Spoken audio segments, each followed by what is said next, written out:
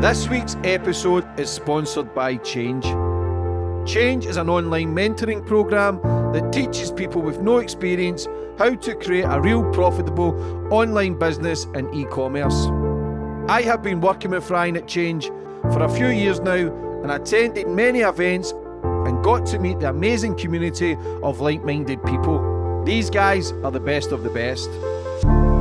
The support these guys offer is personal, no bots or employees. There's no experience needed, but like anything in life, it takes time as it's a real business with real results.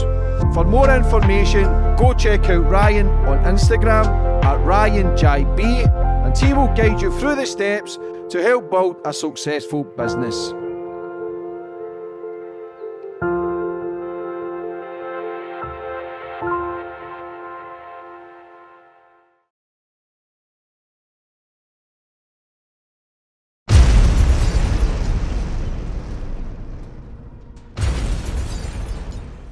You can now follow me on all my social media platforms to find out who my latest guest will be. And don't forget to click the subscribe button and the notifications bell so you're notified for when my next podcast goes live.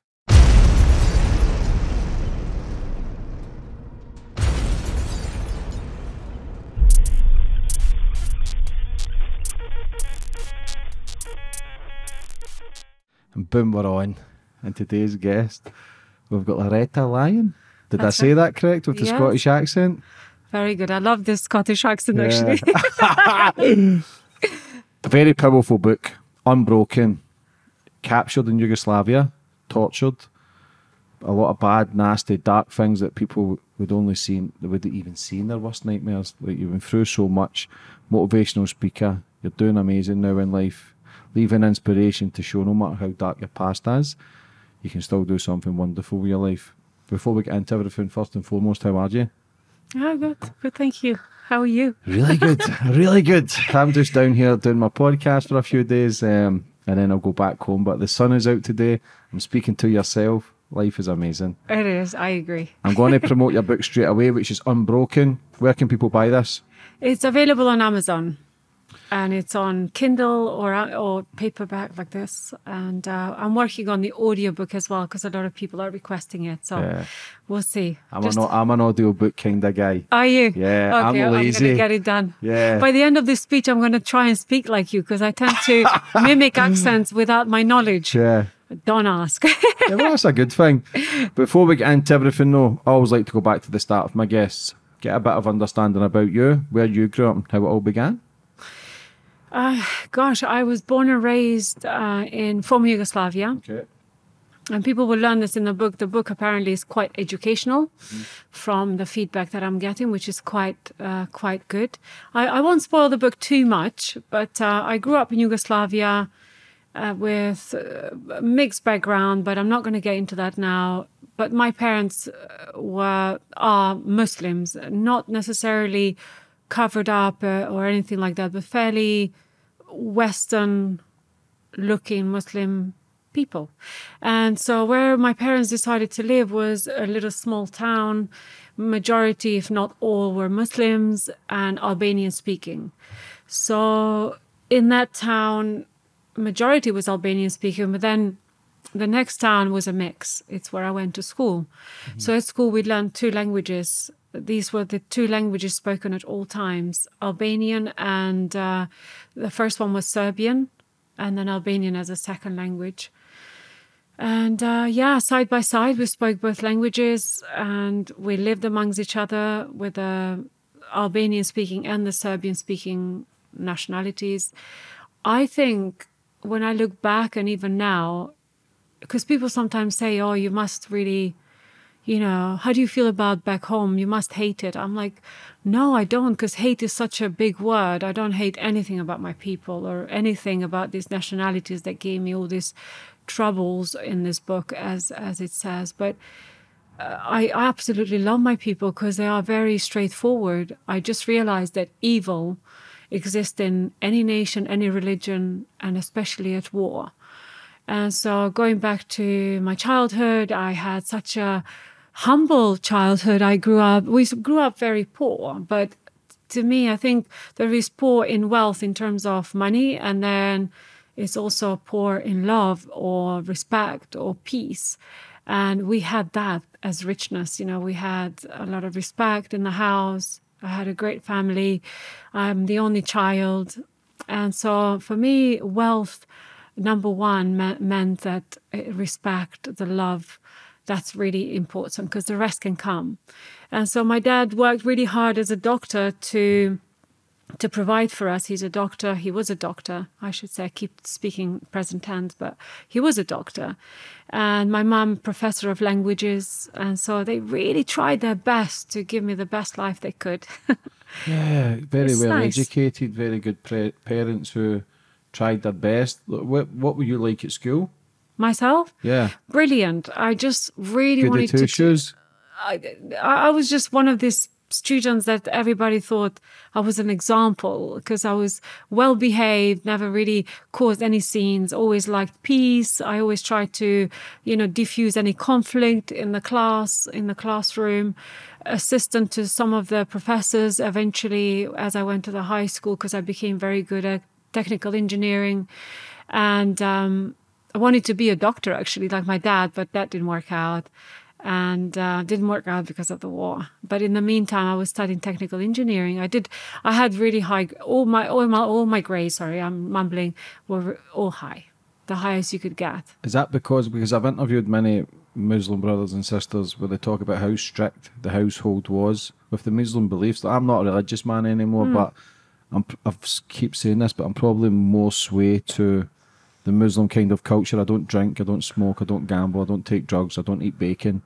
But it's just, I like that sort of belief. Did you feel, because with the strict household, I feel as if a lot of families now are becoming weaker. They're coming from broken homes. There's a lot of uncertainty, unease, and parents struggling, and abandonment issues for kids, and it tend to go down the route of addiction.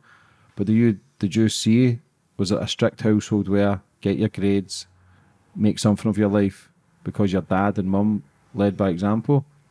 Was there a lot of pressure on you from them because they were doing it and they understood the key elements to be successful? To my surprise, my parents never forced me to do anything. In fact, I think compared to the parents now, and I look back, they were the most holistic parents anyone could wish for. They never imposed religion on me or never put me under pressure to study.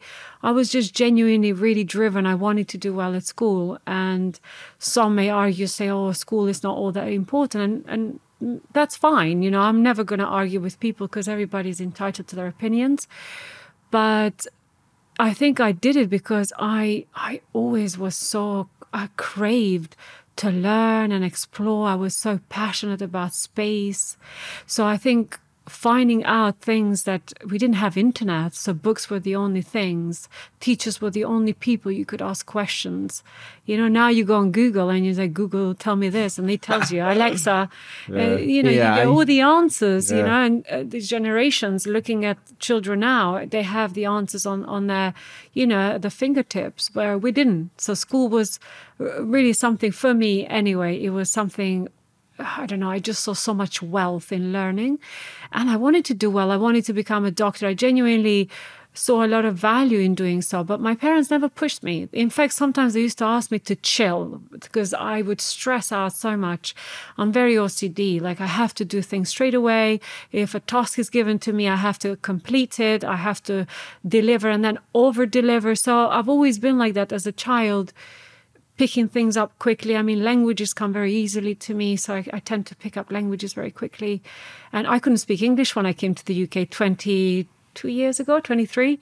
So it comes to show that, it's just the way I was, was created to want to learn and to do something. But yeah, so never, in terms of religion, my parents only towards as they gotten older, have they turned, after they retired and everything, they turned more to praying and practicing 5 times a day, because prior to that, I don't want to speak on their behalf, but I noticed it was really hard to stay on top of it because my mom was teaching throughout the day in the school. So doing 5 times a day of praying, she found it difficult to keep up with. She would do maybe an early prayer evening prayers and then anything in between or at the weekend.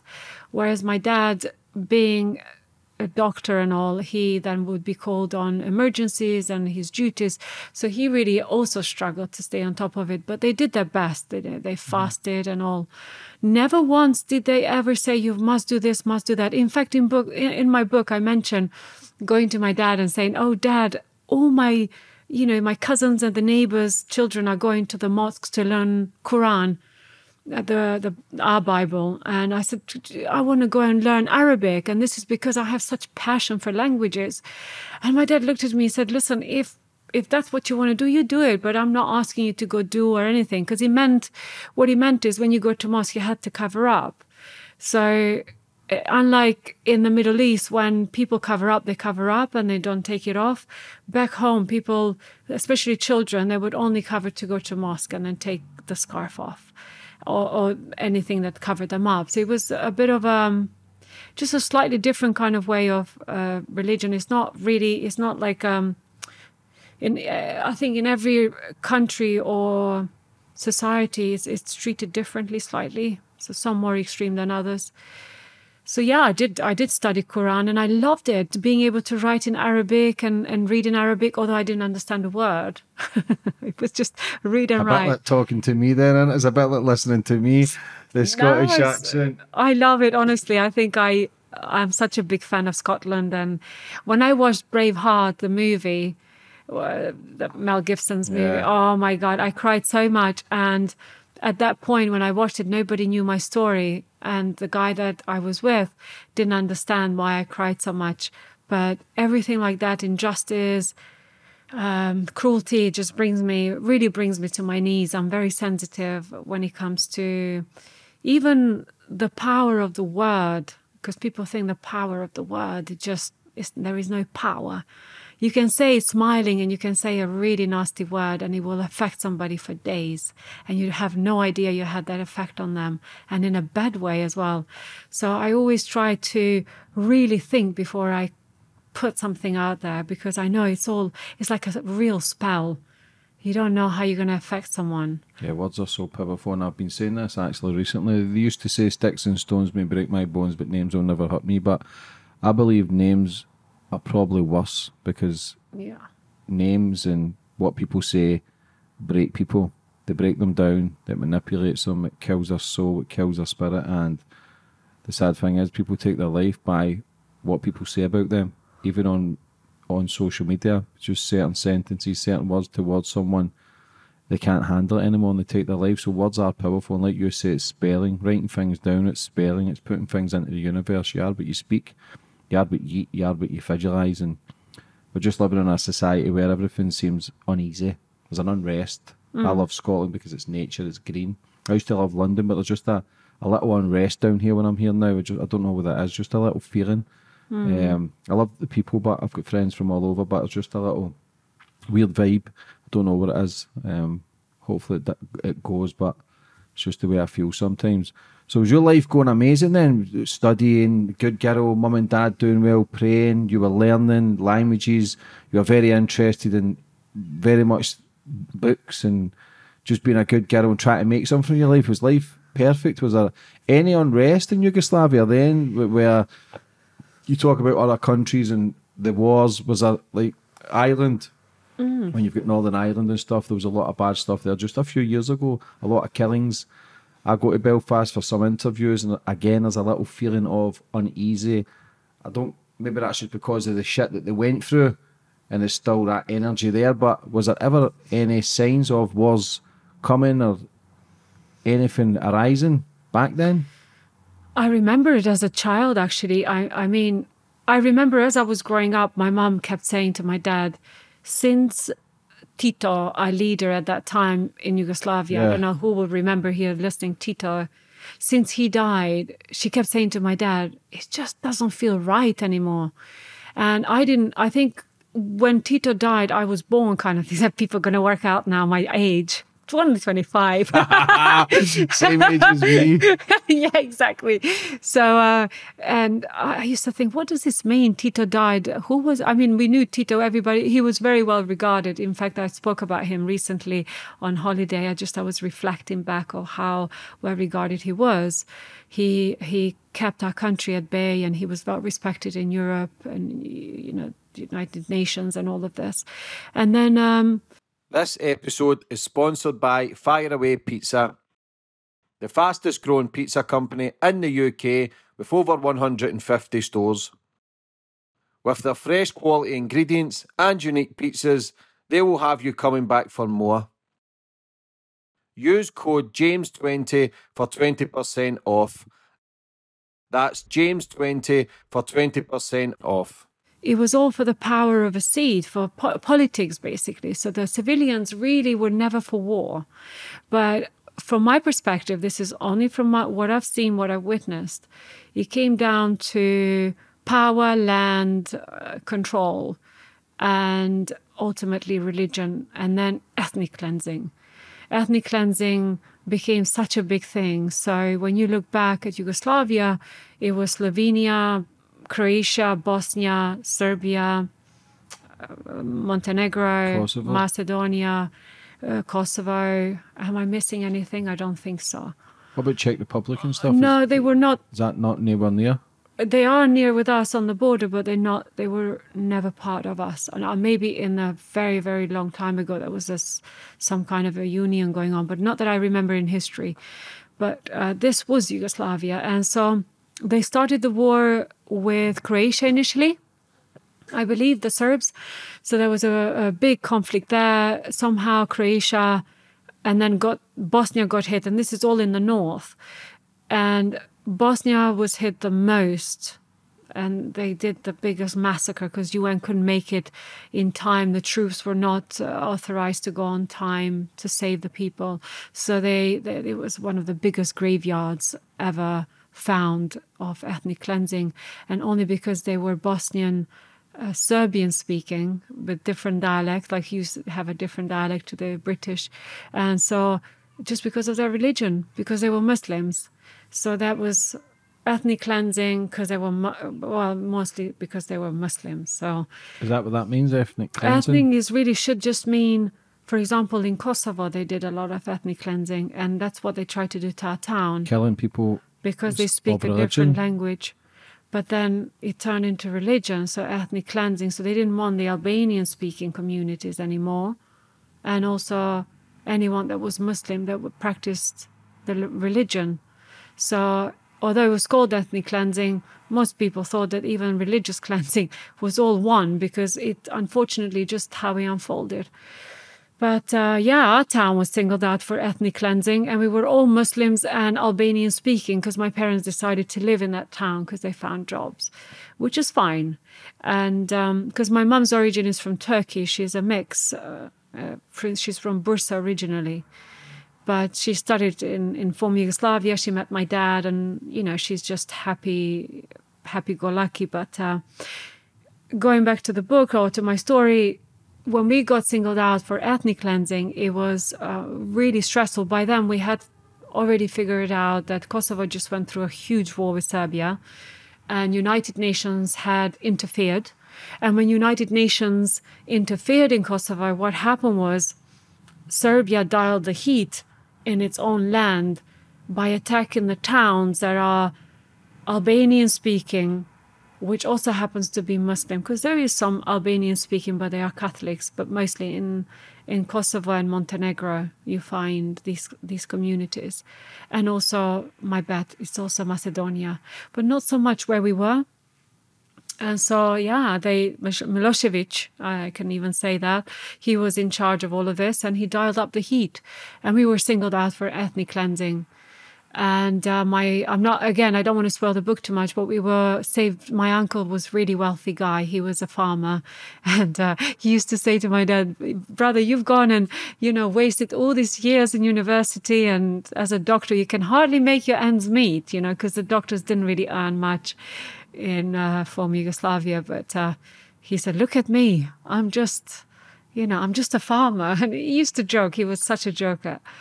And he was right. He inspired me because I thought, you know what? I'm so fixed in like education and stuff. But ultimately, if you have a drive and you want to have a better life, or you've got great ideas, you've got good business sense, you can apply that. You don't need a diploma.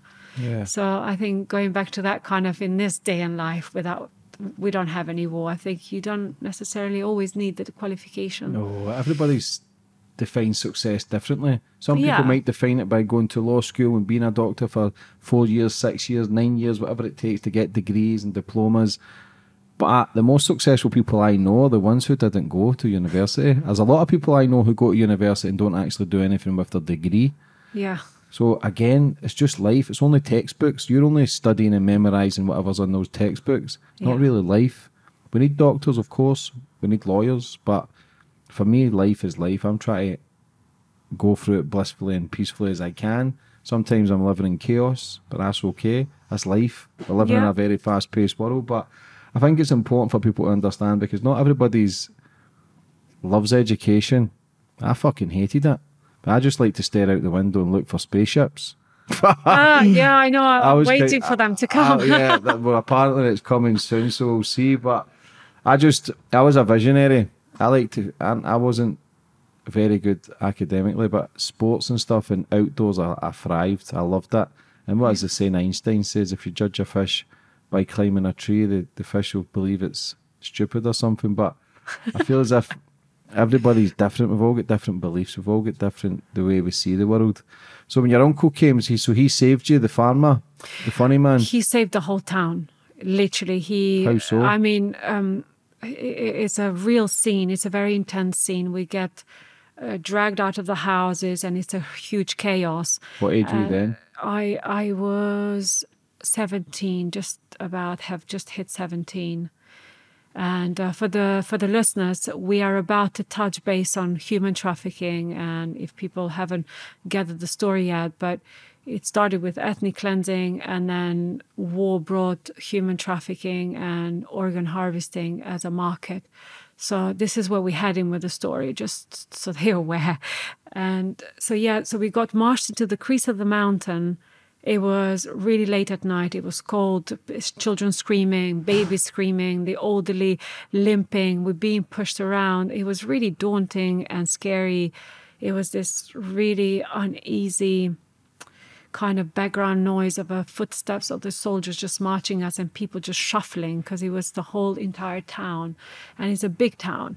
And so when we go to the crease of the mountain, and it's dark and it's cold, and we could just about see the sky, the soldiers are screaming, "Oh, we got them all here, all in Serbian," and we all understand the language because we all learned both languages at school. So majority of the people in that crowd speak both languages. And they say, "We got them now. We're going to do the biggest massacre that's ever been. We're going to show United Nations that they should never get involved with Kosovo. They should let us lead our war with them." So they all for the sake of making a point. And my uncle is standing there, and he just said to my dad, "Just watch them. I'm going to speak to them." And my dad is like, "Don't even. They're going to kill you on the spot." We were dying anyway. And so he negotiated with them. He said, "You're going to be hunted forever. If you don't take my deal, I'm going to give you wealth that you can only dream of. Take the wealth, spare the town, and you don't even need to work for these people," meaning you don't have to even serve in the army. Just disappear. The rest of the people that were in power, they could easily disappear to other countries, but the civilians that were at war, all the borders were shut.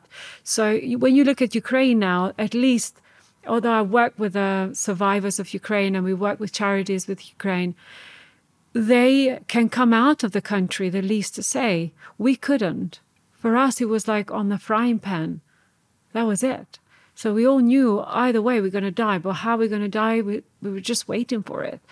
And after a long negotiation that my uncle did, eventually they said, "Okay, let's see how much wealth he has. He's bluffing."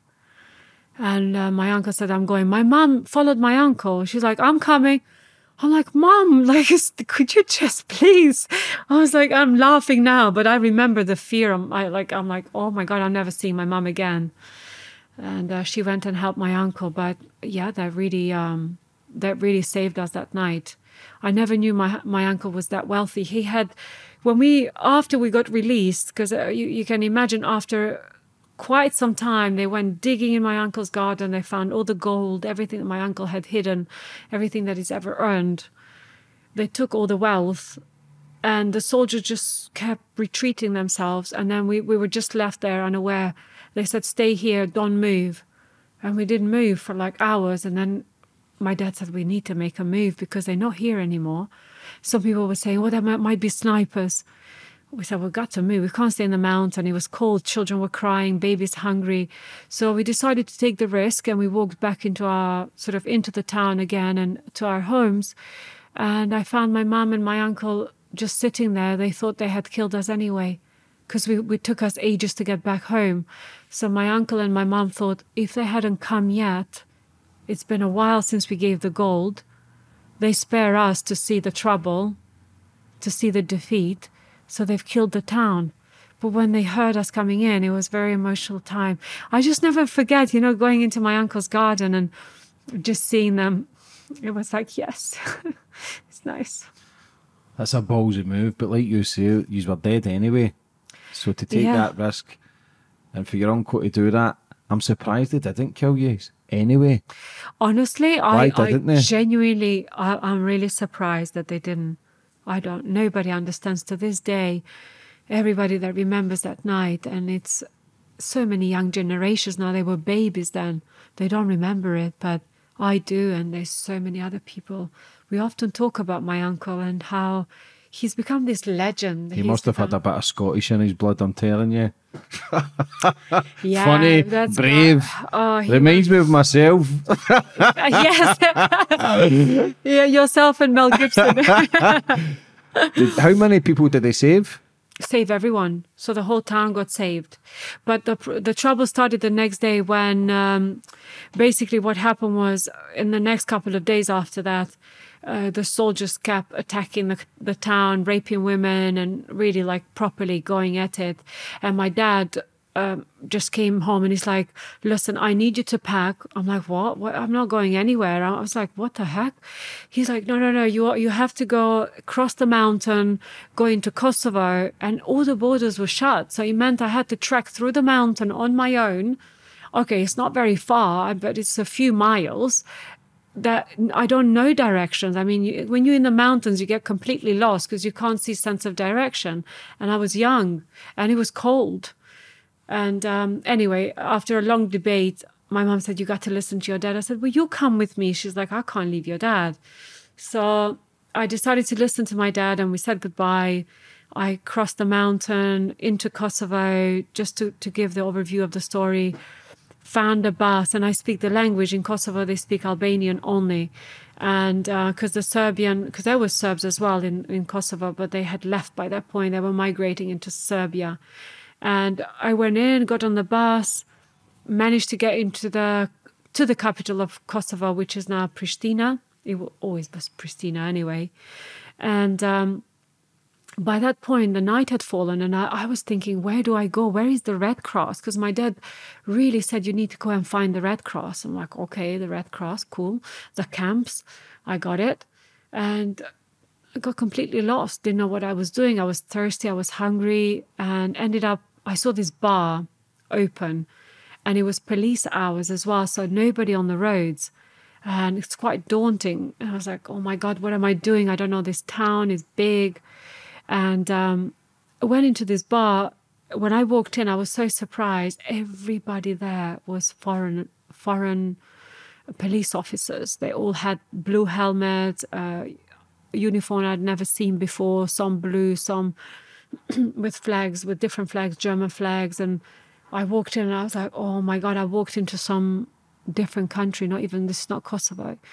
So I went to the bar and spoke to them in Albanian. I said, I just need a glass of water, because they looked at me, I'm too young to be in a pub.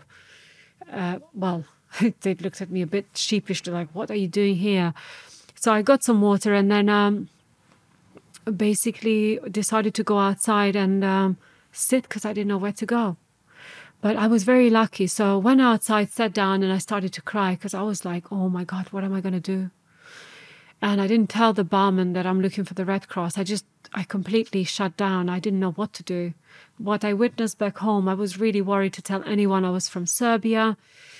And to my surprise, I was followed out. So as I sat down, I looked up and there was two big American guys. I'm not even going to try to do the accent. They are my best friends still. I love them to bits. And Peter and Brian, they both looked at me with a translator, hands like this on their waist, like in English, because I didn't understand English. What are you doing here? It's dangerous. And I'm looking at them like, what? Although I was good at languages, I wasn't confident enough to speak English because we didn't learn it at school, only through movies. We weren't very lucky to learn it properly at school. And the Albanian guy said, it's dangerous on the road. What are you doing here? They're asking you. I said, I am looking for the Red Cross. I'm from Serbia. And immediately I saw the translator's face just change as if to say, oh, from Serbia, what are you doing here? You are not welcome here. But luckily he did translate it to them. And they said, we can't take her to Red Cross now, but since she's completely on her own and lost, we can give her shelter in our own apartment. And it was so out of ordinary, so to say. I was like, what? Two men, their apartment? It's like, no way am I going with these two people. Like, young girl, Muslim girl, and thinking these big guys. Anyway, I didn't have a choice, to be honest. And I said to the translator, okay, I'll go. And will they then take me to the Red Cross tomorrow? He said, well, we'll speak tomorrow about it. Go in the Jeep. It was a big Jeep. Took me to their apartment. They were so respectful. My goodness, I was so lucky to have stumbled across them.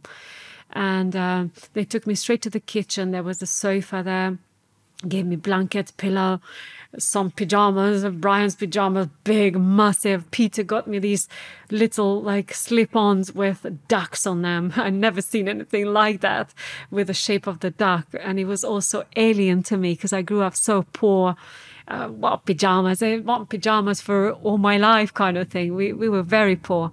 And so they all dressed, they gave me stuff. I got myself dressed and I was so cold. Made me some tea and the translator stayed for a bit. We couldn't really communicate in English, just they were trying to speak in Albanian, the police officers, peacekeepers, and we were trying our best. But that morning when we woke up, they had to go to work. So they said to the translator, just tell her to stay here. She can't leave the apartment. She can't leave without us at all.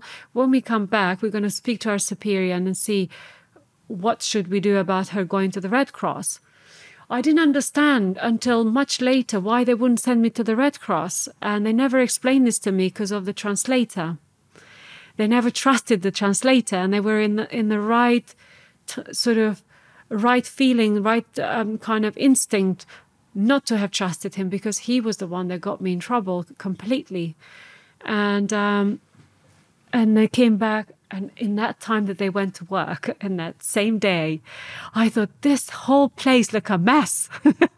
And I started cleaning the uniforms, hanging, brought this carpet in from outside. It was wet and I had to dry it. And they came home and I was cooking some food. And they were like, what on earth is going on, this girl? I just wanted to thank them. I wanted to say thank you for having me, in the night, because I was in the streets. I was scared, so I didn't know how to thank them. So I made it homely for them. I even cooked a meal. And they started laughing. They sat the translator down and they said, just tell her that she cannot be sent to the Red Cross, but until things calm down in Serbia and we will keep an eye from over here, what's happening in her town, she has to stay here. Is she all right with that? I had no choice. I had to be all right with it. And then we became the best friends. It was really just the most unexpected friendship and respect they showed me. And they not even from my religion or my nationality or anything. But I'm so pleased I met them because any time, at any point in the future from then on, somebody completely broke my faith in men, my trust in my own people or my own religion. It was those two guys that constantly reminded me that in order to have that respect and trust, people didn't have to be from the same religion or the same culture. It was a universal thing. So you have bad and good in every culture, and you have bad and good in every religion. But yeah, they were great. But then the translator had given me up to the human trafficking gang, one of the biggest human trafficking gang to this day, believe it or not. They're still alive, they're still very dangerous, and they're still ticking. Human trafficking is at the all-time high. It's more money made in human trafficking now than drugs. That's how big a business it is, with the organs and organ harvesting. Yeah, the harvesting is unbelievable for the things that they're doing to create money and generate money from kids, adults. Yep. It's all around the world, and it's a massive, massive business. I had a man on who was a Navy SEAL from America, and he goes to places in Asia and tries to stop it, but it's just so big, and there's just so much money involved. It's scary to think this shit happens in the world. So see, when you get captured, what happens then? I got taken. It was this one day. I never left the apartment on my own because I knew I wasn't supposed to. But we didn't have electricity because it was still sort of war, even in Kosovo.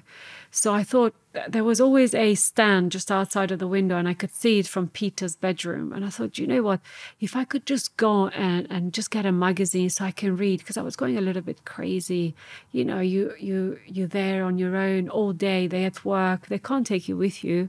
Although they did a lot with me. They took me. I met majority of their friends in the military and stuff. They introduced me. I was not somebody they kept hidden. So all their hierarchy, they knew I was there, and they wanted me safe. And the reason they wanted me safe, because again, I had crossed borders from Serbia to Kosovo, so I was a huge target, and they wanted me to be safe until they were ready to send me back to Serbia. And so I thought, you know what, I'm going to go buy a magazine. I had some spare change, and I said, you know what, if I just buy a magazine, it's only 50 pence. I mean, I can read something. All the housework were done. And I didn't have anything on me. I even left the door semi-open because I didn't intend to take the keys and leave completely. It was open, and I just left something to block the door.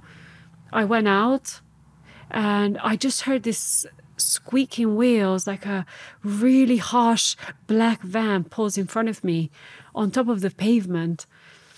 And my instant reaction was to say, excuse me, watch out. What are you doing on pavement? So I'm about to tell them off. Little did I know they're going to be the ones telling me off and completely terrorize my innocent mind. So they came out so quickly. They opened the doors. And I was like, whoa, I didn't even know what happened. It was so fast. They put this black thing over my head, and both of them, two guys, they grabbed me just up here and sort of shoved me into the van, closed the door, and it's like, let's go, all in Albanian. They're speaking Albanian. I'm like, this is surely a nightmare I'm having. Like, I was hoping I'm having a nightmare, and I can, like a dream, I can pinch myself and I could wake up. And they were like, we got her. And they're calling me names, and they're referring to me really nasty words. And I was like, wow, this is happening. And I'm like, what's going on? Why am I the spy? They were calling me a spy. Ended up dragging me. We didn't drive very far. It's still in the central of Pristina at this abandoned building. And they end up dragging me from the van to this room, a huge building. And when we got near, my feet were dragged. I wasn't even walking. My toes were just like, I could feel the ground. I was just being dragged like a body. And they're still swearing, and they're so happy they have got me away from the Americans. And they said, they're swearing, we found her, and this and that, the spy, this and that. And I'm like, oh my God. I really started panicking. I knew I was in big trouble. And the boss said, take the hoodie off. So they took the hoodie off. And I was on my knees. And I looked at him. He looked at me. I said, oh, so he said, you're the one. And I'm thinking, okay, clearly I'm so famous now. I mean, I'm the one. Wow, such a spy, James Bond girl. You know, when I look back, I'm like, gosh, bad girl. Anyway, so he actually gave the order for me to be, what can I say in this podcast? Can I use words? Anything you want. Yeah. So he said, okay, I want to watch this. You guys rape her. And when he said that, I was like, oh my God. And you can't even describe it with words. The millions of conversations in my head with myself, like, this can't be happening. This is not happening. And I started screaming because I was flipped on my back. I'm pinned down by other guys. And everything I had on was ripped so fast. And the only thing I could do is just, as I was pointing my face to the ceiling, and I'm just like, please don't do this. I'm a virgin, because I didn't know what else to say. I was so scared. I mean, the way I grew up is that in a small town, in order to marry a nice, decent guy, you had to be a virgin when you marry or when you decide to be somebody's. Otherwise, the whole town will know. They will let you go. You can't stay in a family if you haven't come as a virgin. Things have changed now. It's tremendously. I'm so surprised. When I go back home, it's like anywhere else in the world. But not so long ago, it wasn't the same. This is only 20-something, 23 years ago, 24 years ago maybe. We're talking really like extreme in terms of you had to be a virgin, that kind of stuff. When the boss heard this, because the guys were so charged up, like, yeah, we're going to do this. And the boss luckily heard when I said that so out loud, that I was a virgin. And he's like, whoa, boy, stop. And they all stopped. It's like they programmed to stop. And they all like undressing. And I'm like, oh my God, oh my God. I'm like, oh my God, it's just like, what's happening? He's like, put something on her. He said, boys, we have stumbled across a huge cargo. In my humble opinion, cargo is something that you ship and it's goods. And I thought, what cargo? I'm a human. Like, I'm thinking in my head. I was always like a thinker. He said, right, let's get her ready to the safe house because she needs a lot of training. And I didn't understand what he was meaning with a lot of training.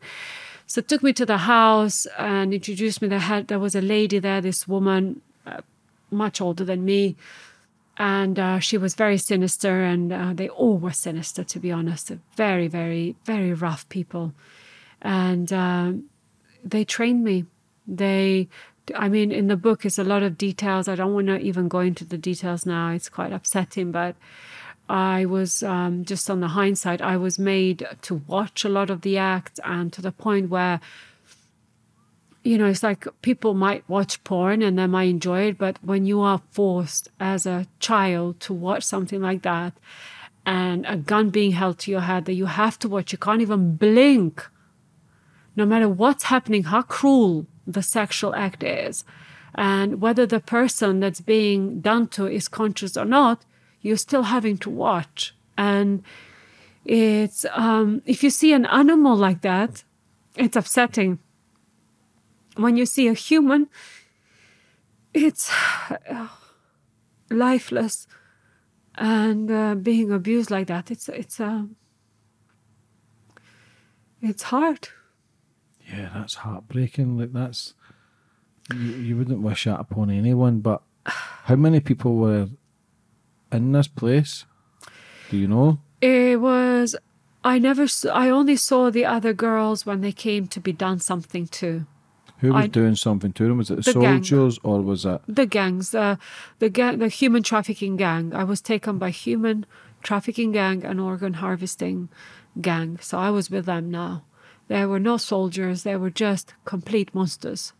And no matter what they claimed they were in the past or who they served, I can tell you they might have served for the sake of anger or vicious stuff, and they might have killed some Serbs in the act of war. But what they continued to do to their own people, because I was from outside, but they continued to do this to their own people. The Kosovan children that went missing, the Kosovo girls that went missing during the war, some of which organs have been found to exist in someone else's body in Germany and so on. I've been following such a track of people asking questions, where did my heart come from? When they start doing the research and the DNA, they go back to Kosovo. But my son has gone missing since war. We thought he was dead. no, your son clearly was trafficked and his heart taken by the black market and ended up saving a boy in Germany, that kind of stuff. So how could you do this to your nation? And so when I say this, I don't hate the Kosovo. I absolutely love, the people are so lovely. And I have lots of Kosovo friends and I have so many Serbian friends. But I'm saying that the gangs, the human trafficking, regardless of what nationality or religion they are from, they are monsters. If they are even able to think of trafficking anyone or doing anything to anyone that's living being, for me, they are monsters. I don't care what religion they are. To me, they have zero religion, or for me, they're just like, how can I say, no identity. They're just monsters. Yeah, evil. That's Evil, the evil of the complete world, who evil. are doing the most catastrophic things for money. Yeah, That's what it all boils down that's to, it. money. They're completely brainwashed. All they care, it's money. The suffering and the pain. I don't believe in wars. I don't believe there should be wars, but I understand people can be brainwashed. I interviewed a man earlier who says, look, at that time I was conditioned to just follow orders. Yeah. Just do what I want. I thought that was normal. Some people come out the army and they think, what was I doing? You talk about the weapons of mass destruction that didn't even exist. There was over 1 million people were killed. Who are they fighting for? It's for the greed of the hierarchies who are calling the shots to make them richer, but yet those suffer. Homeless people on the streets, the majority of homeless are military. They go away and fight for a country that when they come home, no one fights for them. And this is the sad reality of it. I don't believe in wars. I feel as if all wars are murder. Some people might get upset with that, but that's just the way I see the world. There was a time I actually tried to join the Marines, but I'm glad I didn't get into it, because I would have been so, I'll do whatever it takes. This is the right thing to do. That's what I believe was just, when you interview so many people, you realise the destruction, the pain, the misery it causes, and innocent kids and women and men come back with PTSD, because it's not a humane thing. Human beings shouldn't be seen. Destruction, pain, torture, misery.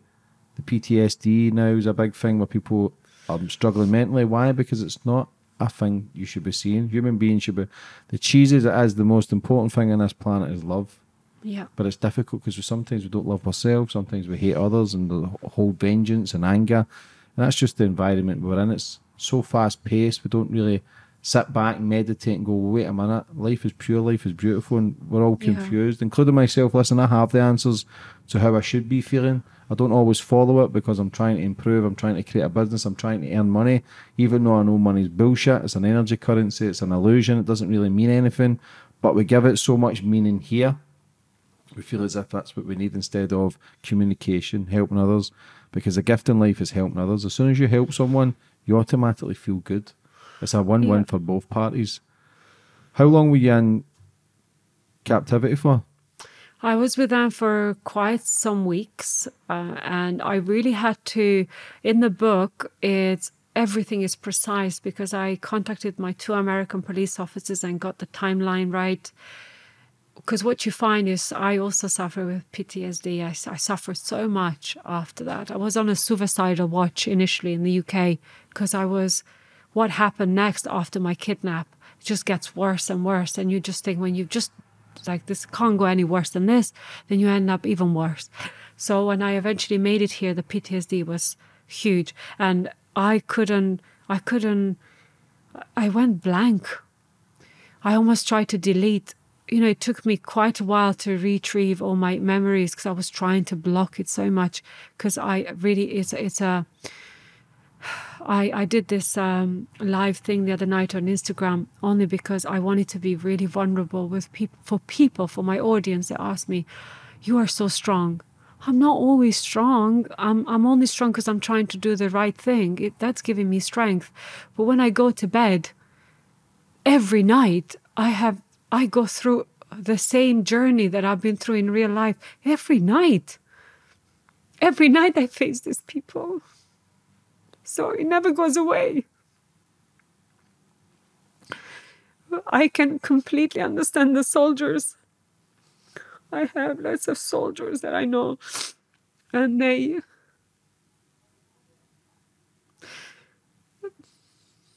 done their best. And I know sometimes maybe they've done, because I've spoken to them, I've been working with them, it was out of their control, because sometimes you get get the orders, and people making the orders are not there. They're not seeing everything. It's only through statistics or information. So it's really hard sometimes to make these decisions. Even Peter and Brian, I mean, after what happened to me, Peter, especially Brian, Peter came to the UK and saw me. We reunited, but Brian completely hibernated. He was really hurt. And I always wanted to know, how did he feel? What was going through his mind after he knew that I was gone? They thought I was just gone. I left them. I ran away. But when I initially escaped my first kidnapping, first I say, because there is the second coming, I had an interview at the police station in Kosovo, and they wanted to know what had happened, because the moment I got rescued or ran away, I was fighting with the last guard that was left to kill me, or rape me and kill me. It's a long story, and people can read the book. It's really detailed. So that night that I fought against the guard, as I went down, I mean, I tricked him and so on, but as I walked down these stairs, it was from the 4th floor. When I come out, it was after midnight, and he punched me so hard. He had a gun on him, and he punched me so hard, I went flying onto the road.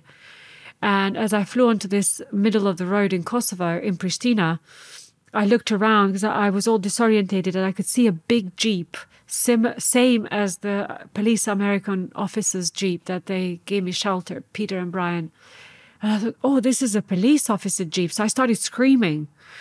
And it was dark, only the street lights a little bit. And the police officer that was finishing his duty was an Italian police officer. And the reason I remember is because I saw his flag. So he saw me. So he started shooting at my guy that is about to shoot me. And he then started shooting at the police officer. So there was a lot of shooting going on while I was crawling on the road towards the police officer to hide behind the car. And go to the police station. We do the interview. And they really are grateful that I finally, and they said, do you believe that you are the only survivor? We've been waiting for someone like you to come along. And you have to appear in court. I said, there is no way I want anything to do with this. I said, here's the interview. I had a case number. I said, I want to go. I wanted to come back to Serbia and die at war with my mom and dad. I didn't want to be near these people. So they took me back to Brian and Peter. I told them that they were giving me shelter. They woke them up at 3 a.m. in the morning by then. Peter took me in. Brian woke up completely depressed. And they learned what had happened to me. The next day they said, Lurata, you have to go because now it's really dangerous. We have to change apartment, but you also need to make a move. Excuse me. To Serbia, because now you are complete target. Like they would probably would have followed me everywhere until they killed me, and that was going to put their mission at risk, themselves and everyone involved. So it was the right choice to have made. Went back to Serbia. They put me on this bus that took me as near to the border as possible. Crossed the border again. I knew where to start to cross the border, still illegally because the borders were still shut. And when I reached my town, it was like a ghost town. There'd been bombing, there'd been, like, you could see the smoke and the air wasn't clear. And it was like a ghost town, literally, like, oh, it's like, I don't know how to explain.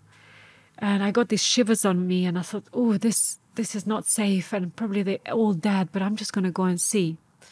By that point, what had happened is our town had gone to war against the soldiers.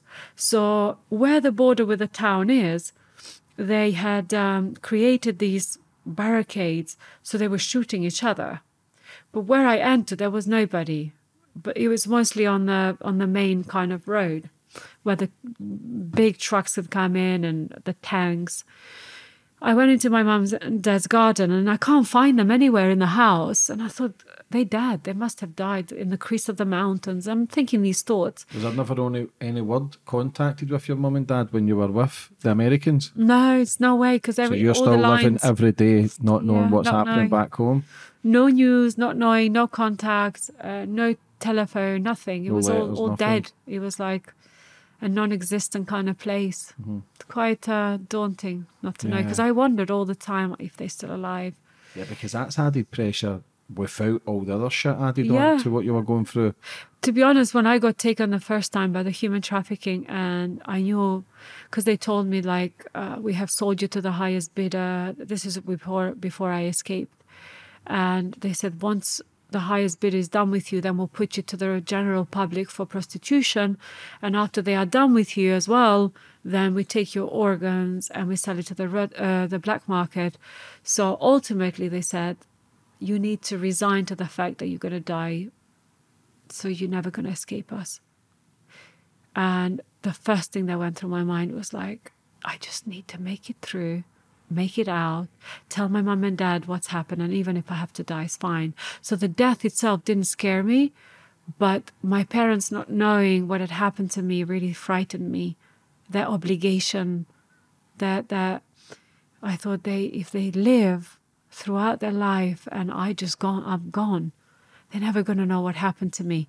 And that was something that really drove me to make it through, to fight, to want to escape, To stay alive. to stay alive, to make a scene. Every time we stopped somewhere, I made a scene. That's how I escaped them. I constantly was making scenes. Were they telling you that they were going to sell you on? How much were people actually getting sold for? Did you know? I don't know, but they had put, because I was a virgin, so a highest bidder had bought me. So they had sold me to the highest bidder. I don't know how much. It's fucking creepy, isn't it? It's creepy. There is even a market you'd think from a healthy human mind, okay, these guys are monsters, but the buyers are too. Yeah, and those are the ones that are sitting in suits, probably sitting in fucking Parliament and all over the world. I'm not saying I don't have the answers and names, but it's the high end people who are walking the streets in suits and calling the shots, and I'd imagine sort of be paying that sort of money. I don't know what they pay, but with some of the stuff that you read, some of the girls are 100,000, could be 500,000. It depends who they are and what the use they can get from them. Do you think a lot of people actually buy these girls and just keep them in a house or a dungeon and nobody ever knows? All around the world. Over the years, we have heard different cases. Some people believe that this is information coming from a CIA agent. I haven't done my homework myself. Yeah, same. But it's just coming from someone else, different sources.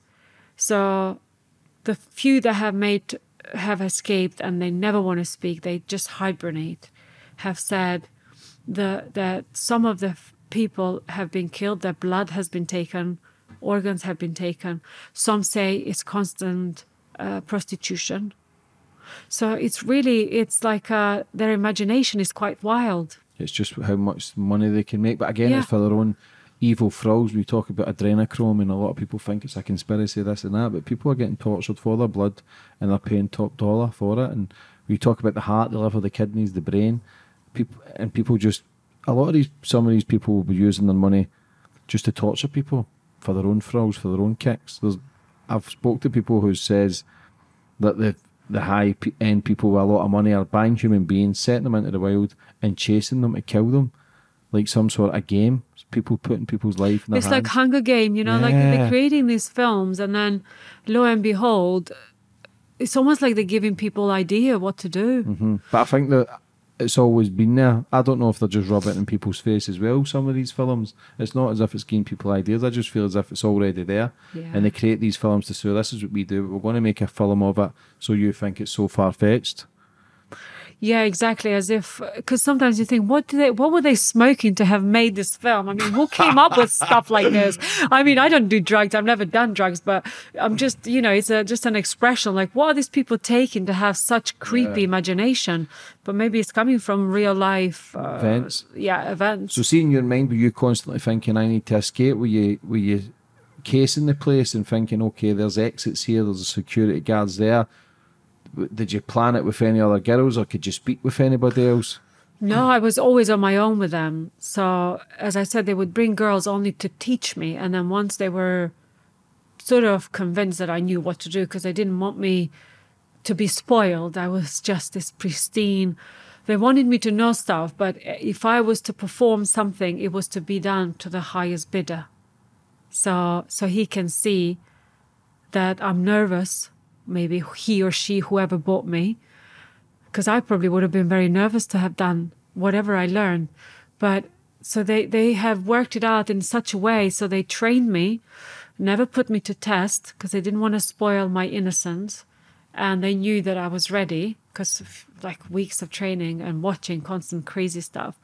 And then, but that night, I mean, it's a very long process because they were meant to, in the book, if people read it, because I'm just spoiling the whole book. Oh, but people, the powerful the story, people will go and buy the book.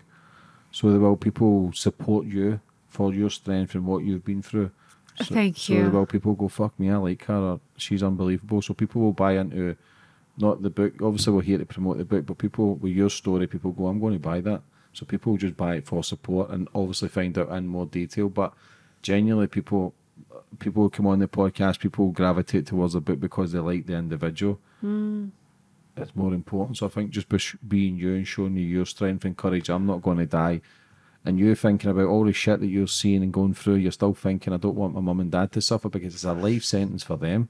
This is it. And it's so strong. It made me realize my love, my bond. Going back to the question you asked earlier, you said, how was it like, to be, because I was so lucky to grow up with two parents that really loved and respect each other. There was never strictness. It was very holistic way. Never pushed me to do anything, always did their best to educate me. And they always said, if you're going to do anything, do it in front of us so we can help you. And my dad is a doctor, because drugs were big even on those days. But I was never into drugs. I was never into smoking or drinking anyways. It wasn't something that I wanted to do. But yeah, my love for them, the way the love they showed me just rubbed on me. And it really rubs on you. It's like if somebody shows you love, then that really is so contagious. Then you just feel that sense of thing back. And I just wanted to make it through so I could tell my mum and dad, look, this is what's happened. And I made it through, and you're okay. And even if we die together. At least we all dying kind of thing. But as I said, I made it back. I found my parents hiding in the basement. Poor them. And they, in panic, they started like, my mum specifically, she's like, oh my God, you shouldn't have come back. No. And I'm like, what, Mum? I have so much to tell you, I just wanted to tell her, I'm like, Mom, I've been kidnapped. And the love for you and the resilience. And I almost was so proud of myself that I made it through these people. She's screaming, oh my God, she's like, blue murder. Oh my God, honey, you shouldn't have come back. You don't understand the danger you are in. And I'm like, what danger? You should have seen what danger I was in then. I was so young and naive that I thought that was the only danger that was lying. Because, when there is a lion, there is hyenas, and there is, you get every kind of wild thing in the mix. But she was right. She was right, but I sort of underestimated her panic and underestimated my outcome. I said, don't worry, Mom, because she heard this van come into the garden, this truck, smallish kind of truck, Serbian soldiers, they came in. And now to just identify, in the book this is mentioned, but for the people listening, in Serbia, we had normal army, which wore boots, as any army would.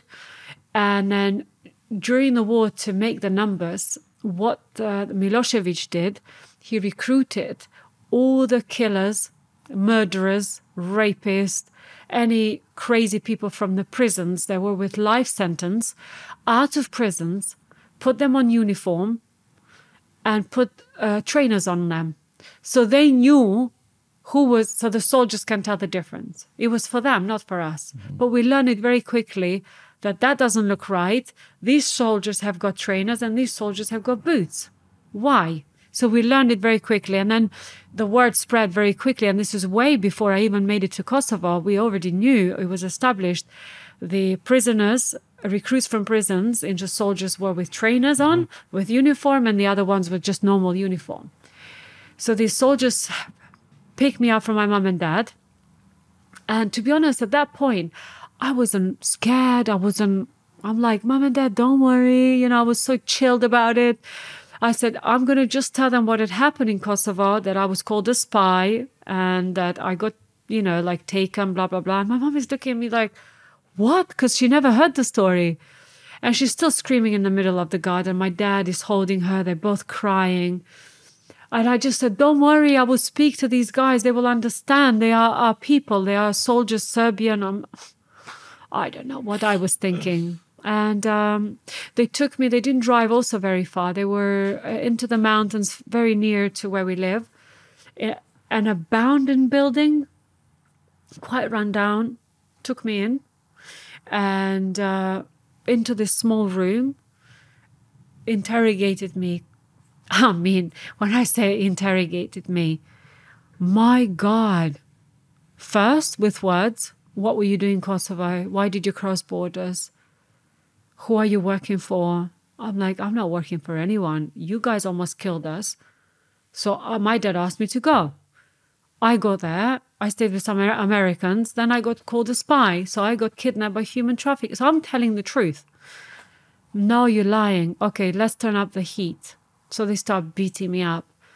And now that I start telling people this, people can see it. I had a dislocated jaw, which in fact is still it's quite sore from the beating that I got that particular day. And my nose got broken quite badly. Then it had to be reconstructed in the UK because I couldn't breathe. It was so badly broken. I looked like a rugby guy, almost. Yeah, so tough. You got to find humor because the story is quite laughter, quite deep. It numbs the pain. Yeah, and they really interrogated me badly. It was so painful. The beating, the pushing around, psychological stuff. And the last thing they did that I remember before I fainted, after I lost teeth and my teeth were just, I was a mess, unrecognizable. Within few hours, I was swollen. I couldn't see. I was just a mess. They kept pulling me and throwing me and back pain. So I still have back pain. I have 2 slip discs as a result of that.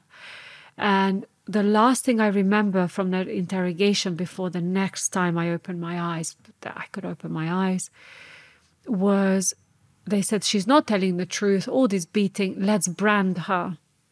So they took this metal branding thing that they use for kettles and stuff. It was like a hashtag shape because I had it on my calf for a long time. I had to razor remove it. And they hashtag me. They burned my calf. And the pain, the instant pain when it hits you, I just fainted. Excuse me. I just fainted. I don't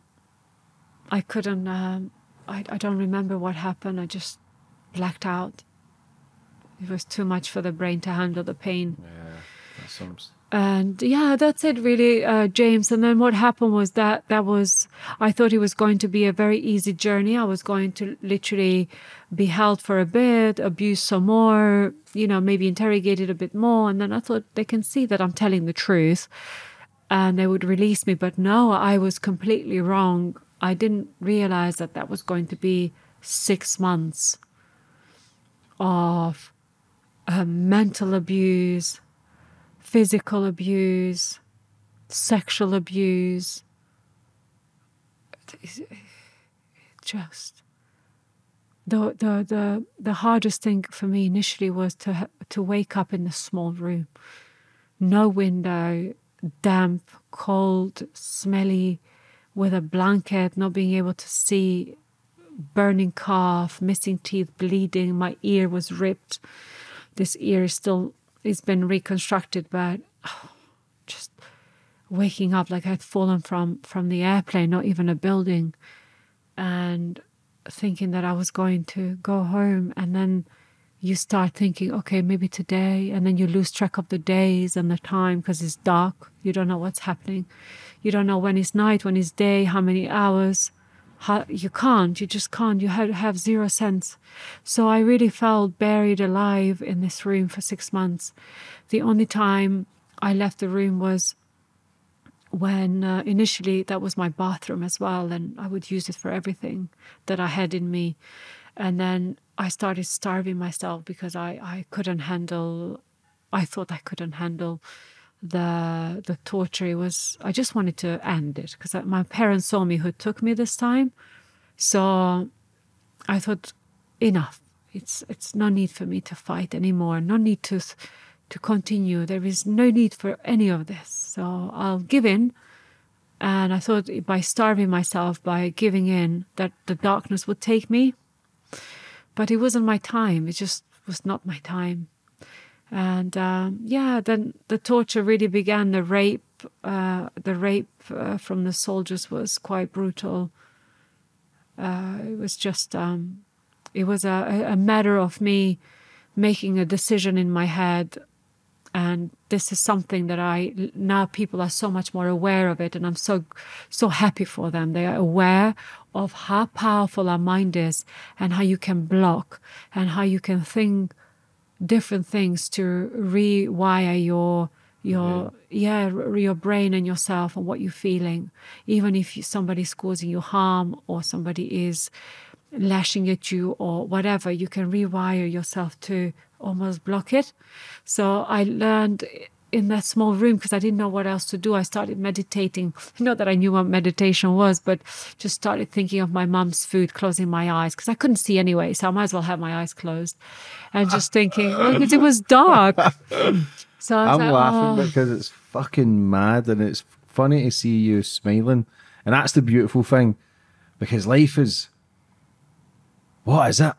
What is that all about? How can you go through so much torture and torment but still be here smiling? Because I know people who's not even close to what you've been through and they're miserable bastards, you know? And I'm the same. I've been through some shit, nothing nowhere near your stuff, but I've seen some pain. I've seen family members struggling pain with losing loved ones to murder and suicide and overdose. I've seen struggle.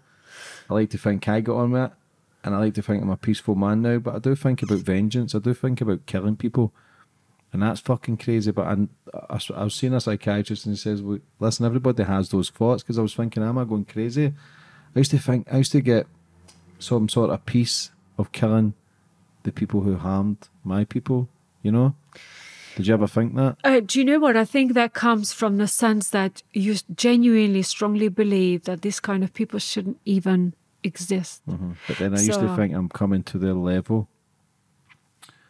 It's a fine line, you know. James, I had to work really hard on that, because I don't know if I wish them harm. I just wish they never existed, or somebody harmed them in return as a karma. But then I realized that I was only hurting myself by holding on to that kind of feeling. I had to forgive them. And in order to forgive them, I had to forgive myself.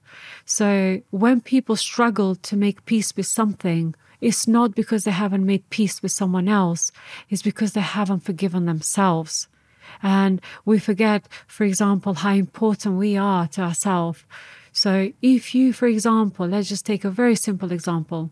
If we're sitting here and we are very good friends, right? And you told me, oh, you are rubbish and you crazy and you just judge me in every way you can, for example, then I would be like, excuse me, you don't speak to me like that. Or equally, you would say the same to me.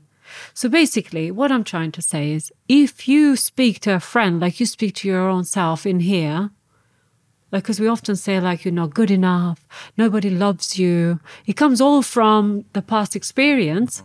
So we have been wired to think this way. That stays with us.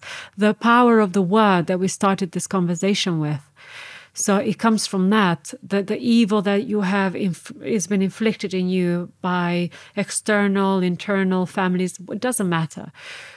But if you then thought, okay, so why do you have to live with yourself by being nasty to yourself like that? Just because you can't run away from yourself doesn't mean it gives you the right to be so nasty to yourself.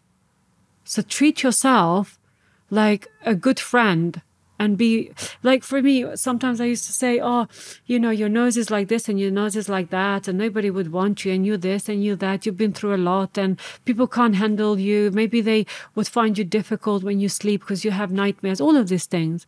And then I said, what?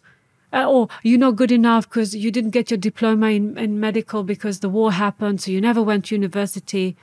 And then I stopped myself. I said, hang on a minute. I'm actually brilliant, because if I wasn't brilliant, I wouldn't even be here. I wouldn't be able to help others. So I tell myself every day. Affirmations in my head. Anytime something creeps in like nasty or somebody's just, I'll be like, no. I just like, because we are human, so we're going to shift between the two. Yeah. I feel as if I contradict myself sometimes. Yeah, exactly. And it's normal. Yeah. Yeah. So you got to refrain and just say, hang on a minute, recognizing and knowing the difference. You know? So see the people who came to your mum and dad's house the second time, were they on your side? The Serbians that time, were they good soldiers? Obviously they were bad soldiers. These were the trainer ones. They were, so they were the recruits, the evil from ones. Yeah. So how did they know you were at your mum and dad's? They were watching the border. So the border is literally next to my mum and dad's kind of mountain. And they were with the binoculars. They were watching movement and stuff. So because they had gone and asked, they knew who lived where. I mean, how many people were in the town? At that time, a couple just hundred. It's a big town. Yeah, it's a few thousand. Yes, a few thousand. So see, when you go through all the pain and torment again, you've went from one frying pan straight into another. You must have been thinking, but did you know that it was always going to be this messy because it become a war zone, or did you think everything's going to be okay? Did you realise how messy and crazy it was getting in there? Because you said you were going back to die with your mum and dad. I just thought I'll die from a bomb or from a shooting from afar. I didn't think that. I didn't think that was happening. I didn't know what and then now the whole perspective of war has changed for me. It's like when people say war, if you die by a bomb, it's almost like you've been blessed, you know, just a relief. You're like, you know, if it's anything like catastrophic from the weather and stuff or whatever it is, you just say thank you, you know, because when it's inflicted by people that find joy and pleasure in torturing others, oh my God. Yeah, that's the weak society. You know? That's the weak men. That's the evil of the world that we talk about. And people talk about good and evil. I genuinely believe there's a good and evil there. See, when you were going through the 6 months, did you ever realise, were you still thinking of an escape, or were you thinking of, I'm going to get out? Did you give up hope? I realised I wasn't dying from starvation and stuff, and I gave into the darkness and all of this. I never thought I would escape. I didn't even hope for escape. I just did question. I thought, why is my dad not coming to get me? Because he knows they've taken me. Did they know where you were? No, so they didn't. And so what my dad did, bless him, excuse me, this is not in the book, the details, but because the book was getting really long. And then I was advised either I do 2 books straight, and I was too tired from the stories. It's quite draining. It's draining. Yeah. It's I cried a lot. I have been crying so much writing this book. It's been cathartic. It's been such a relief because I had to recall a lot of memories and stuff and relive them in order to really put some content in. But my dad, bless him, he had to go and contact this is all through war, 6 months of war. By that point, slightly has calmed down, I think, but still war. He had to go and contact a Serbian police guy that was really high in the police and say, look, I know, you know, it's war and you guys are all following your orders, but my daughter has been taken, and he's been taken by soldiers wearing trainers. He didn't say the recruits because he didn't want to he let him say it. Yeah. And the guy said, listen, I'm going to first search all the stations to see if she's being held in the police station, in the army bases. Does anybody know of her? So they searched. All the legit soldiers said we would not go to that extent. If anything, we will execute, but we're not holding anyone ransom. So they had the decency to say so, the Serbian soldiers. But they said we can investigate to see what's going on with the other half that's been recruiters, because they hated each other.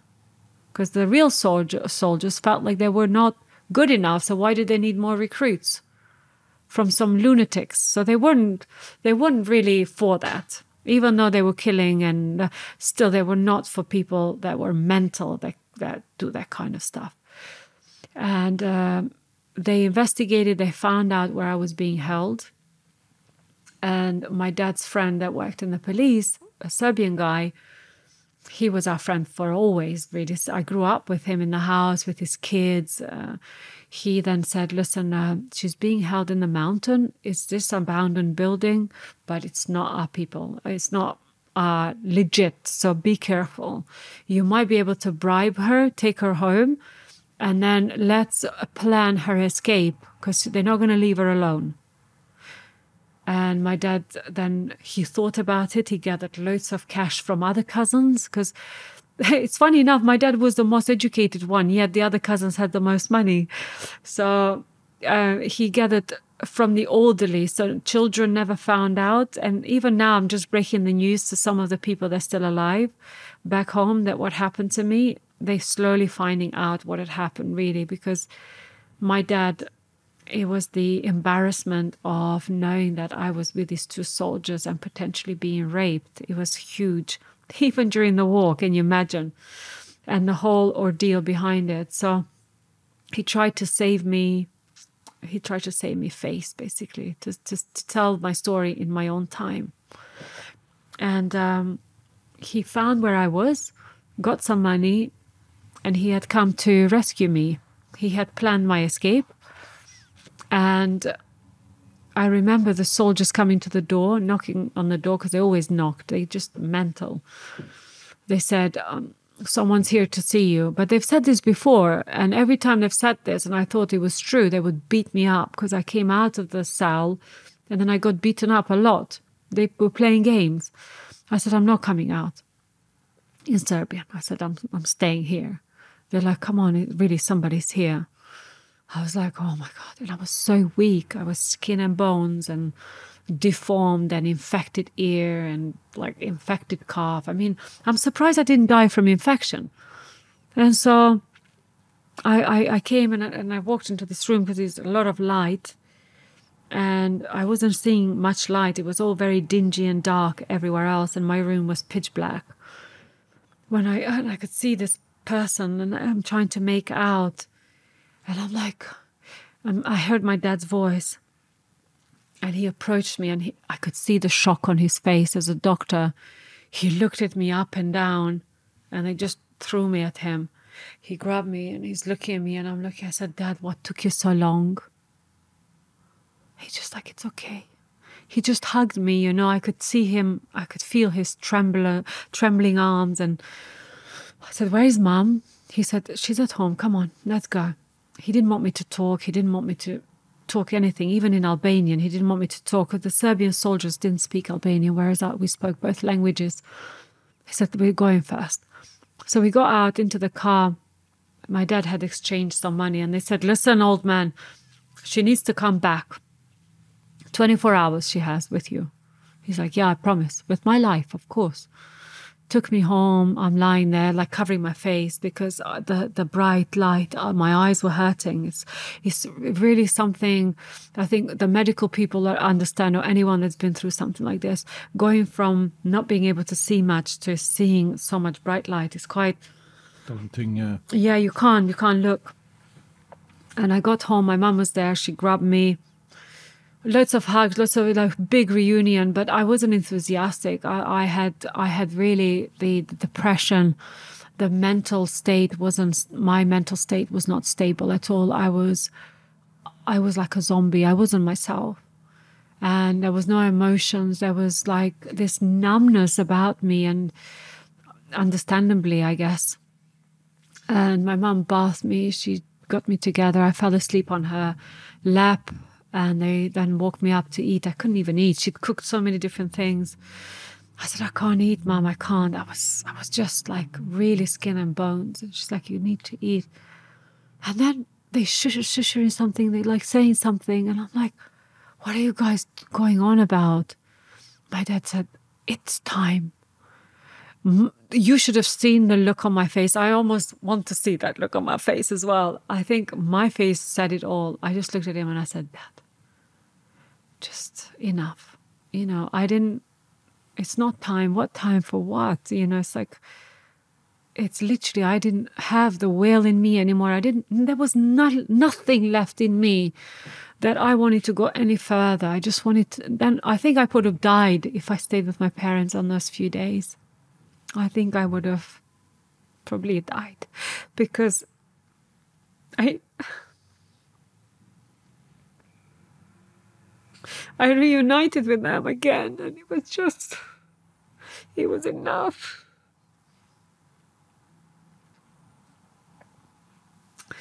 But my dad, so stubborn. He's like, we are going. I'm like, okay, Dad, for the last time. I've never spoke back at you. I will never speak till I die. I love you. Your wish is my command. I said, whatever you say. He said, say goodbye to your mom. This is our last time. And that was tough.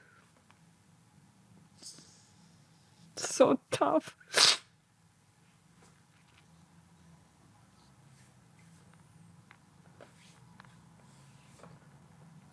Sorry. That's okay. Didn't mean to break down, but... You know, when you say those last goodbyes, I didn't even know where I was going. He never told me anything.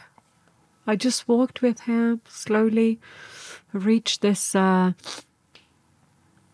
we reached the motorway, sort of motorway, that goes through Serbia into the other kind of countries. So it's a big motorway.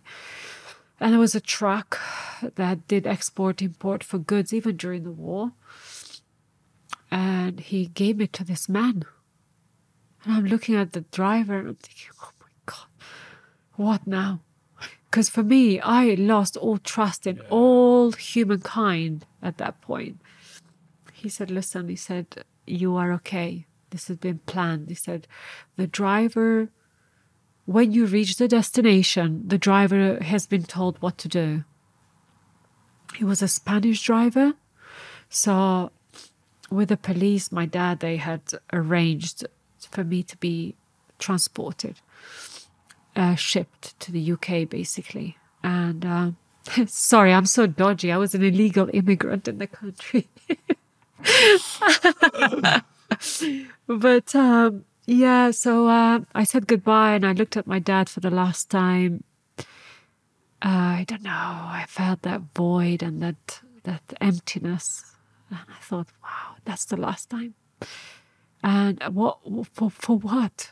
I didn't want to live anymore. I didn't want to carry on, you know, life without them. It didn't really have a meaning.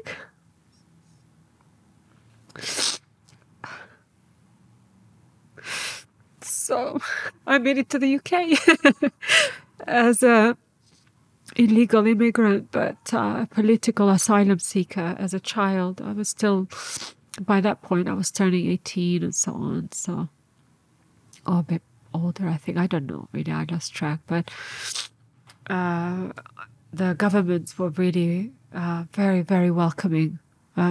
Not like, oh yeah, welcome, but kind of, my God, this kid needs a lot of help. And, you know, my mum's cousin was based here.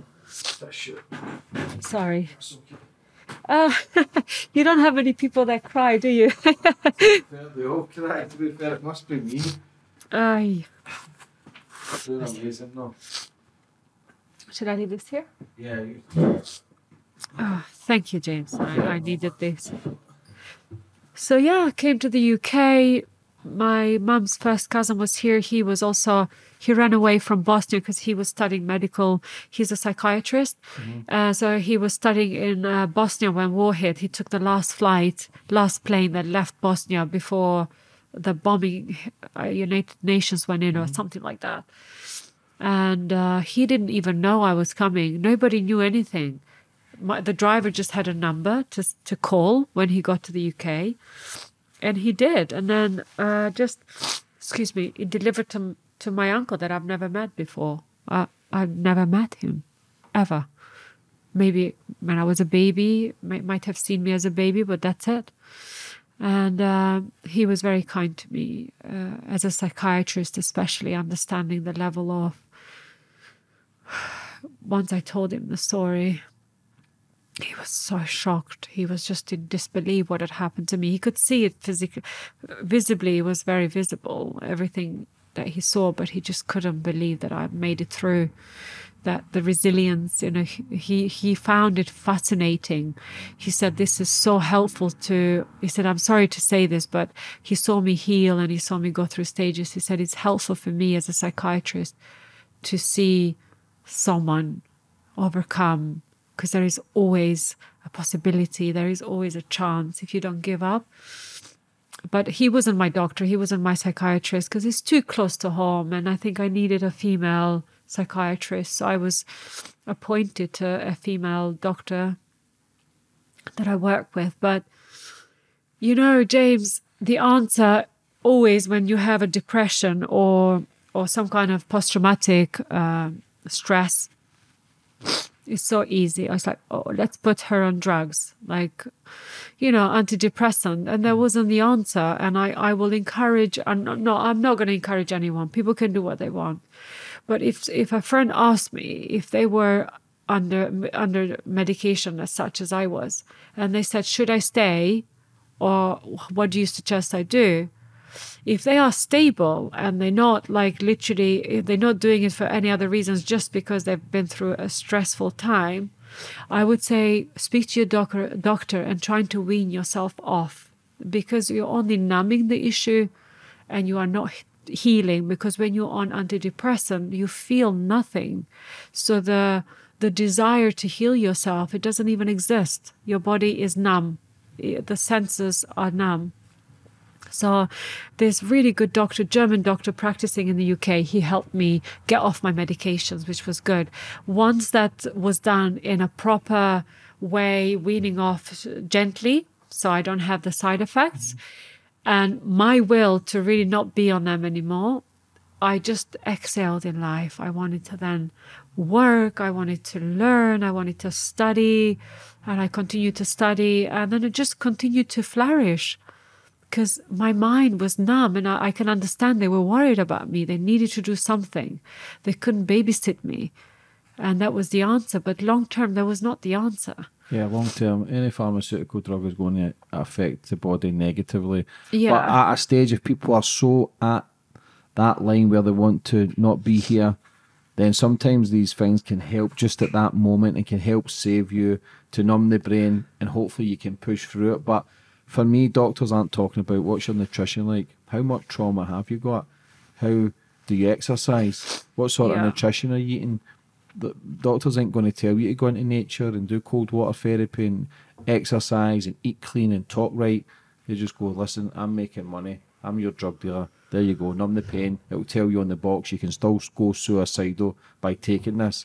I'm not a doctor, I'm not a scientist, but for me, if you're really struggling, if you're drinking, taking drugs, gambling, womanizing, if you're doing all those things and you feel as if you get mental health, if you can eliminate them and you're still struggling, then seek help.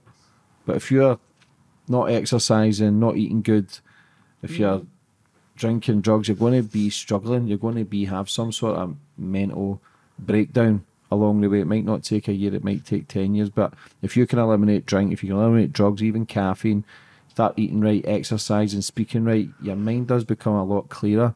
My life is going amazing. I always repeat this, but I still struggle. But I'm just know I'm the individual. You're struggling today, fucking do something about it. I'm in charge. nobody else. But it can be difficult, especially when you talk about trauma, PTSD, because everybody's got different levels of trauma and PTSD. Someone can break a foot at work or in a car crash, and their whole life can be ruined by that sort of trauma. They can't go outside, they can't go in a car. But there comes a stage where you need, if you fight enough and fight against it and push through it, you will start creating changes. So when you started working on yourself, when did you, like you say, you still think about it day in, day? Yeah. Certain smells, certain even music or whatever it is, it'll bring back the emotion, because the brain's such a powerful tool. The brain releases the chemicals. You speaking about this, the brain releases the chemicals to actually what you felt that day.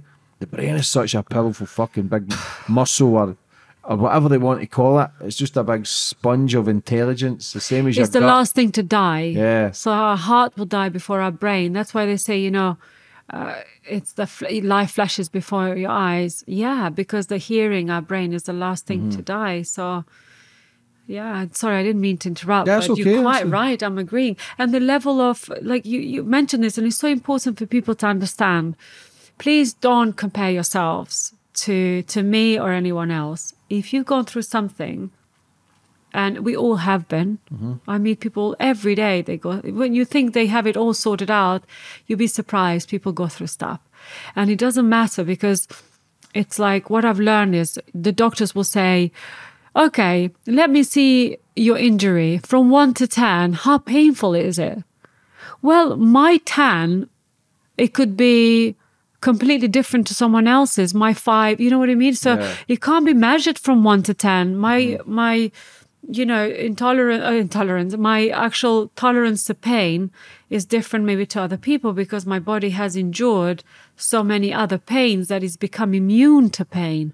So, you know, I'm just talking about it's physical like a boxer stuff. who'll go in and spar every day, have fights. Yeah. You will be able to tolerate that pain compared to the average person who's never done it and getting punched. Yeah. It's just, you've went through so much pain, you've actually not accepted it, but it becomes, I wouldn't even say normalised, because it ain't fucking normal, but it just, you go through it. Sometimes you can go through it. It's like people in abusive relationships, it's like they go back, and because the brain is so used to going back and forth, do they love me, do they not love me, they're going back to that torment. But when you can get in a conscious state and think about, in that conscious state, is this the right thing in life, or is it the wrong thing? You can actually make the best decisions are made, obviously, when you're in a conscious frame. Subconscious mind controls your day. It's like robotic.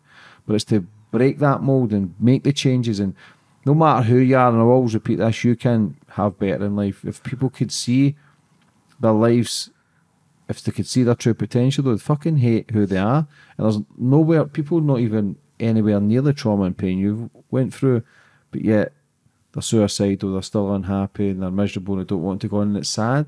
It's so sad that people actually feel depressed. It's so sad that people actually want to give up. It's so sad that they don't think there's hope. There's always hope. You're living proof, even though times you try to starve yourself and you never. What was the food like? In that cell? Horrible. Shite. Oh my God. It's like, I mean, I mentioned the details about the food. It's like soup, kind of like stew, mince, yeah. Ugh. Yeah, but I lost my taste buds anyway. You know, after a while, James, a lot of senses, you know, you don't crave. I think we go through life, coming back to life now. We go through life thinking, oh, I need this to exist and I need that. Honestly, you don't need much to exist and to be happy. I think we just, external factors, I think we just... I feel as if as human beings we crave more. We can speak a good game. Now I speak a good game, I understand, but I still like to find, I've got nice watches. I retired my mum, which is one of my biggest achievements. Do you know what I mean? Retired, that house paid off, money in the bank, wage every month. That's your son, that's what I've done for you. I've got you. You put up with all my shit for years in prison and police and addictions and misery. And I was never a bad kid, but I done bad shit just to try and fit in. But it was,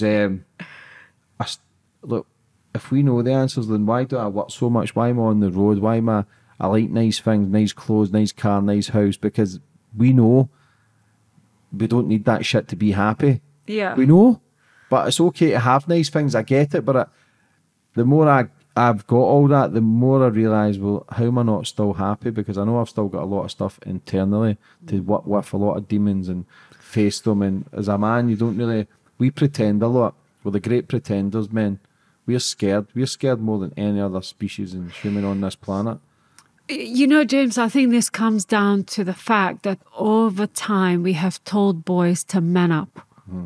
You can't cry because you're not man enough. If you cry, you are not man enough. So it's like we make boys feel this way. I think they are vulnerable, and you'll be surprised once people trust you. Me as a woman, for example, or as a coach, because I coach a lot of people and VPs and MDs of companies and stuff. And when we work on one-to-one, I am so grateful when they open up to me, because I know there is a shift happening.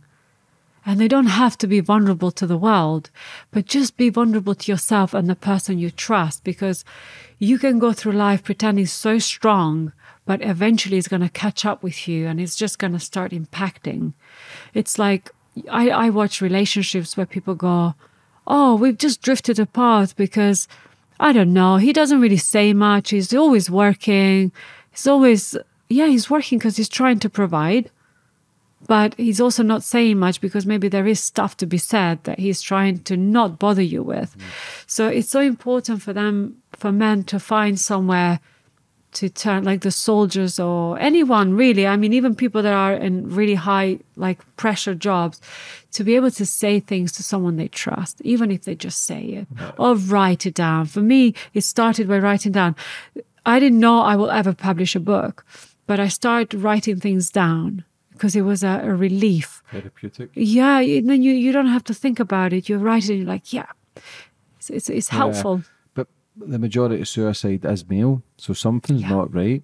There's something's not right in the male psyche where we don't feel good enough to be here, and that fucking breaks my heart that there's a man out there, or even listener watching this, to think, I'm not good enough for my girlfriend, I'm not a good son, or I'm just shit at my job or whatever. But everybody's got a purpose, everybody's got meaning in life, and it's just how we see the world, because there's people I know who's got less than me that are happier than me.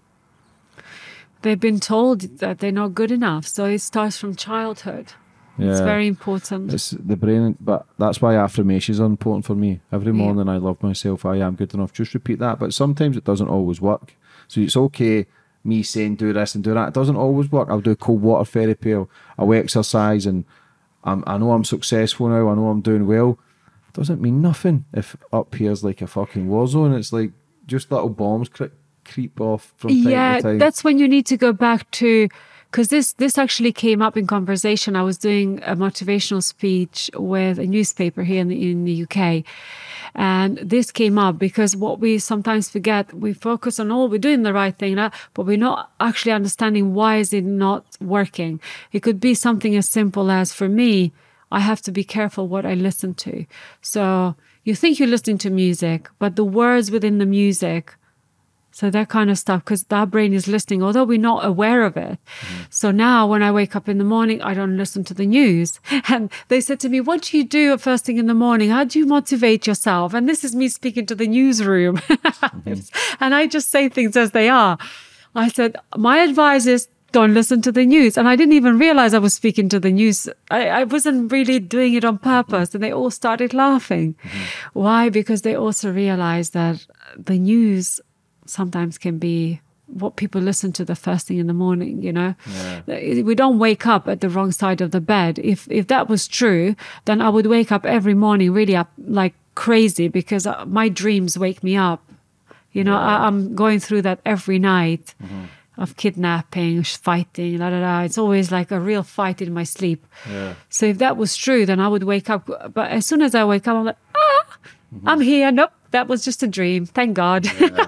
So how's your life been since you've been in the UK? How did you then turn your darkness into light? What did you do? Was it just steady progress of trying to face your demons, face the pain? Initially, really I didn't really fully heal till much later, but it started with me joining a gym at the school that I was going to, Hammersmith. It was Hammersmith West College or something like that it was called, in Byron's Court. And it was a gym for the students. So I started going to the gym. I didn't know what I was doing in the gym. And the power of exercise and just releasing a bit of energy, it was amazing. But what happened was a lot of trainers would come to me and say, And this is when I could speak only very little English. Oh, are you trying to lose weight? And I was skin and bones anyway. Oh, are you trying to build muscle? Oh, and I'm like, why are they asking me this question? I didn't understand. It was so, didn't mean anything to me. What I was going there, and I said it to them. I said, no, actually, I'm here because I feel good. It makes me feel good. And they looked at me like, okay, crazy girl. So my drive immediately thought, do you know what? These people got it all wrong. I need to get into fitness industry. And I always wanted to help people because as a doctor, I wanted to help people. And that's why I wanted to be a doctor. So I became a fitness personal trainer and worked in different gyms in London. And they're all very well-established gyms until I set up my own business. But I always focused on making people feel good in order to see changes. Because unless you can train your client at their max and have heavy lifting, fix their diet, all of this, if they're not mentally happy, and it's not your job to make everyone happy, but it's how you use reverse psychology for them to make those decisions, to make themselves happy, to think happy thoughts, and how they see themselves and how you are with them. And it was working. I became one of the most busiest personal trainers, female trainers in London. I mean, like I was being recruited by different gyms. They're like, come and work for me. Come and I'm like, nope. And then I was just working for myself. But Jewish community, Muslim community, they all loved me because I'm trustworthy. Did people know your story? They didn't. Nobody knew the story. Only just recently Did the you story. feel as if that was a fresh chapter? You could be someone, you would always be yourself, but do you feel as if it was not an escape either because you've still lived that life, but it was like a new beginnings? But did you feel as if that life didn't exist, or was it always there? You're right. It was almost like a different identity. I had the same name and the last name, but it was a different identity in a sense that I didn't have to talk about it to anyone. Nobody knew. I never wanted people to know. I was so ashamed of what had happened. So I still hadn't healed from the shame. I hadn't forgiven myself. I felt this guilt, the guilt that I walked out of the 2 American police officers' apartment and then I got kidnapped, the guilt of going back home and the suffering that my mom and dad had to go through because of me. So I always blame myself, and being able to be with these families that had it, what I thought they had it all sorted out, which in external way it did look like they were like multi-billionaires kind of families, and you go into their world from somebody that's come from that, they have no idea who you are. They just love you because you are kind and you just the way you approach them, and just because you deliver, and they keep you in the family. They're like, okay, you're training my grandpa. Okay, you're training our kids. And they trust you. Once you're in kind of thing. But they had no idea who I was in terms of my history. Mm-hmm. I just said, I'm from Serbia, and that's it. They never quizzed me or anything. And I never showed signs of distress that I had things going on with me. And that was such a good distraction for me. But I forgot about me. I forgot myself. I completely forgot that number one needed healing. Yes, exercise was helping me. Yes, fixing my face and, with surgery eventually and everything else. Yes, those external stuff. It helped me gain some confidence and look more like me before I got beaten up. But ultimately, my soul, my confidence was to the ground. It was like non-existent.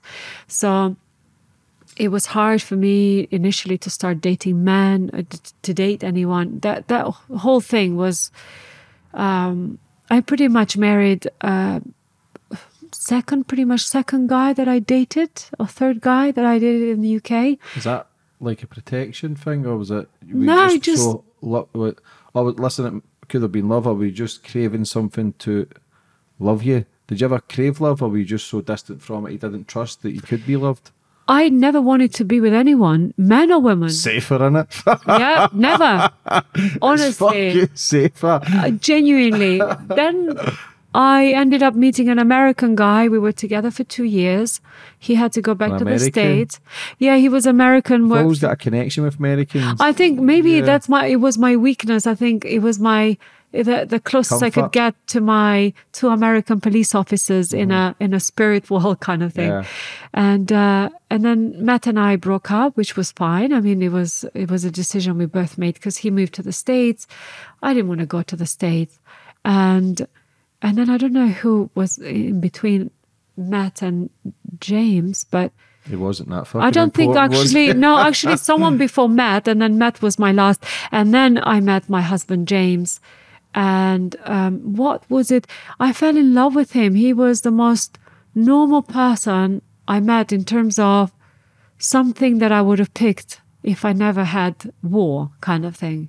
He came from a very humble background, teachers. His parents were teachers. And I didn't know this, but you could just start feeling, I felt familiar side to him. You know, I could relate to him because other guys, for example, Matt was a banker. It was wealthy and completely the opposite of what I was used to.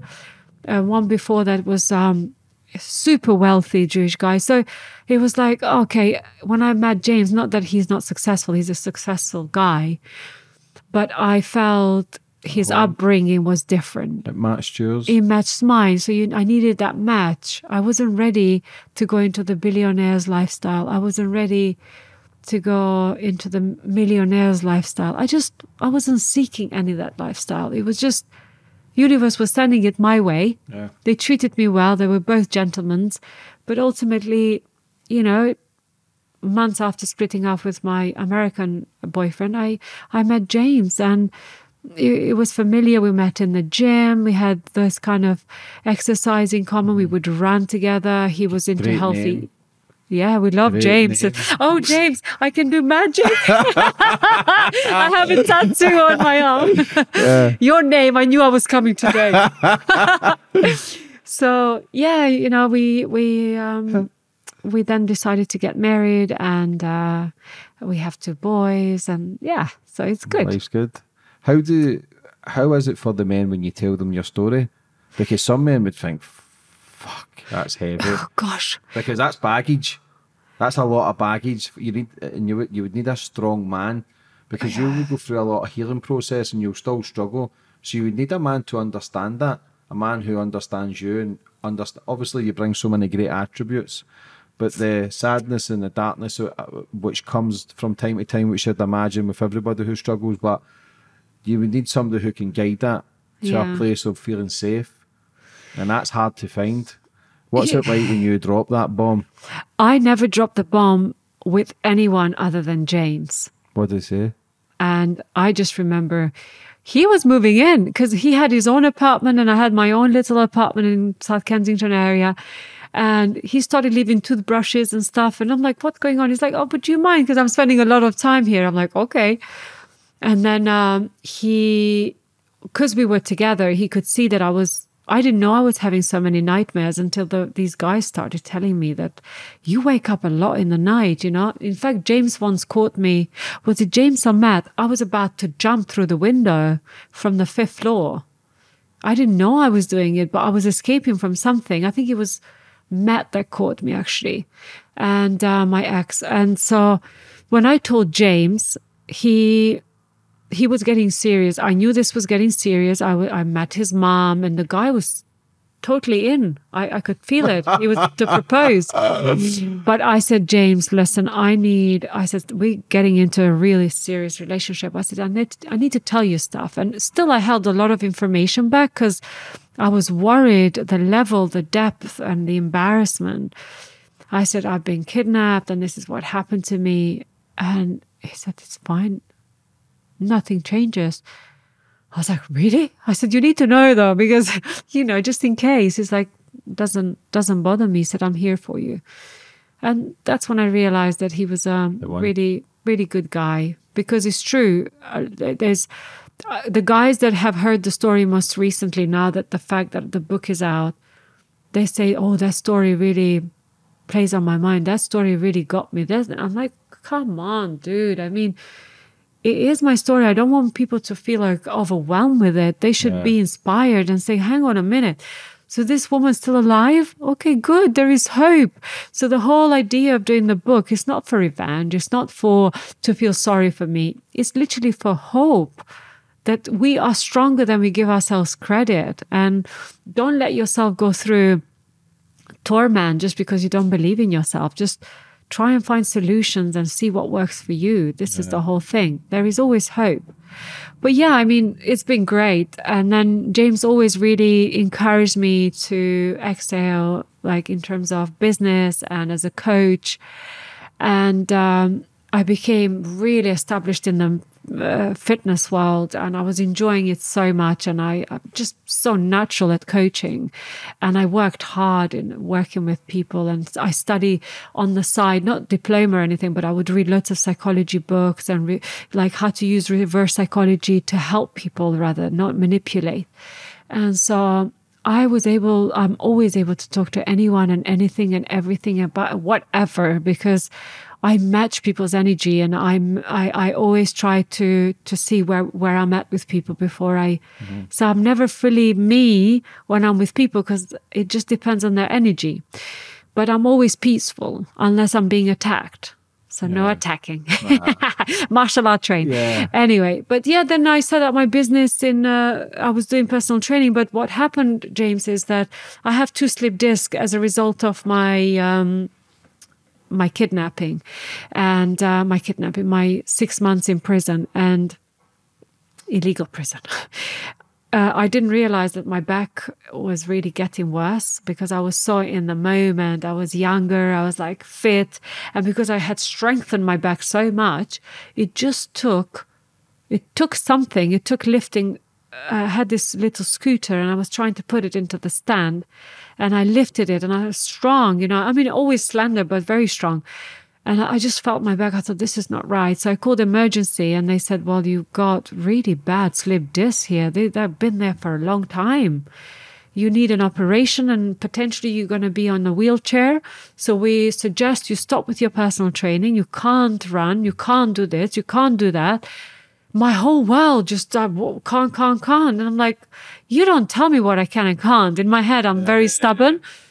And of course, I ended up not doing personal training anymore, but I retrained myself. And then my mentor, Gilles Agoni, which I mention literally in every speech I do, he completely changed my life. He made me aware of healing was possible.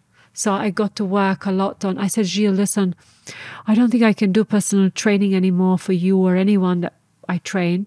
So I'm going to be on a wheelchair. And I said, it's tough. He said, how did this happen? So I said, listen, nobody knows my story. But he said, he told me his story. I told him my story. He said, Lurata, listen.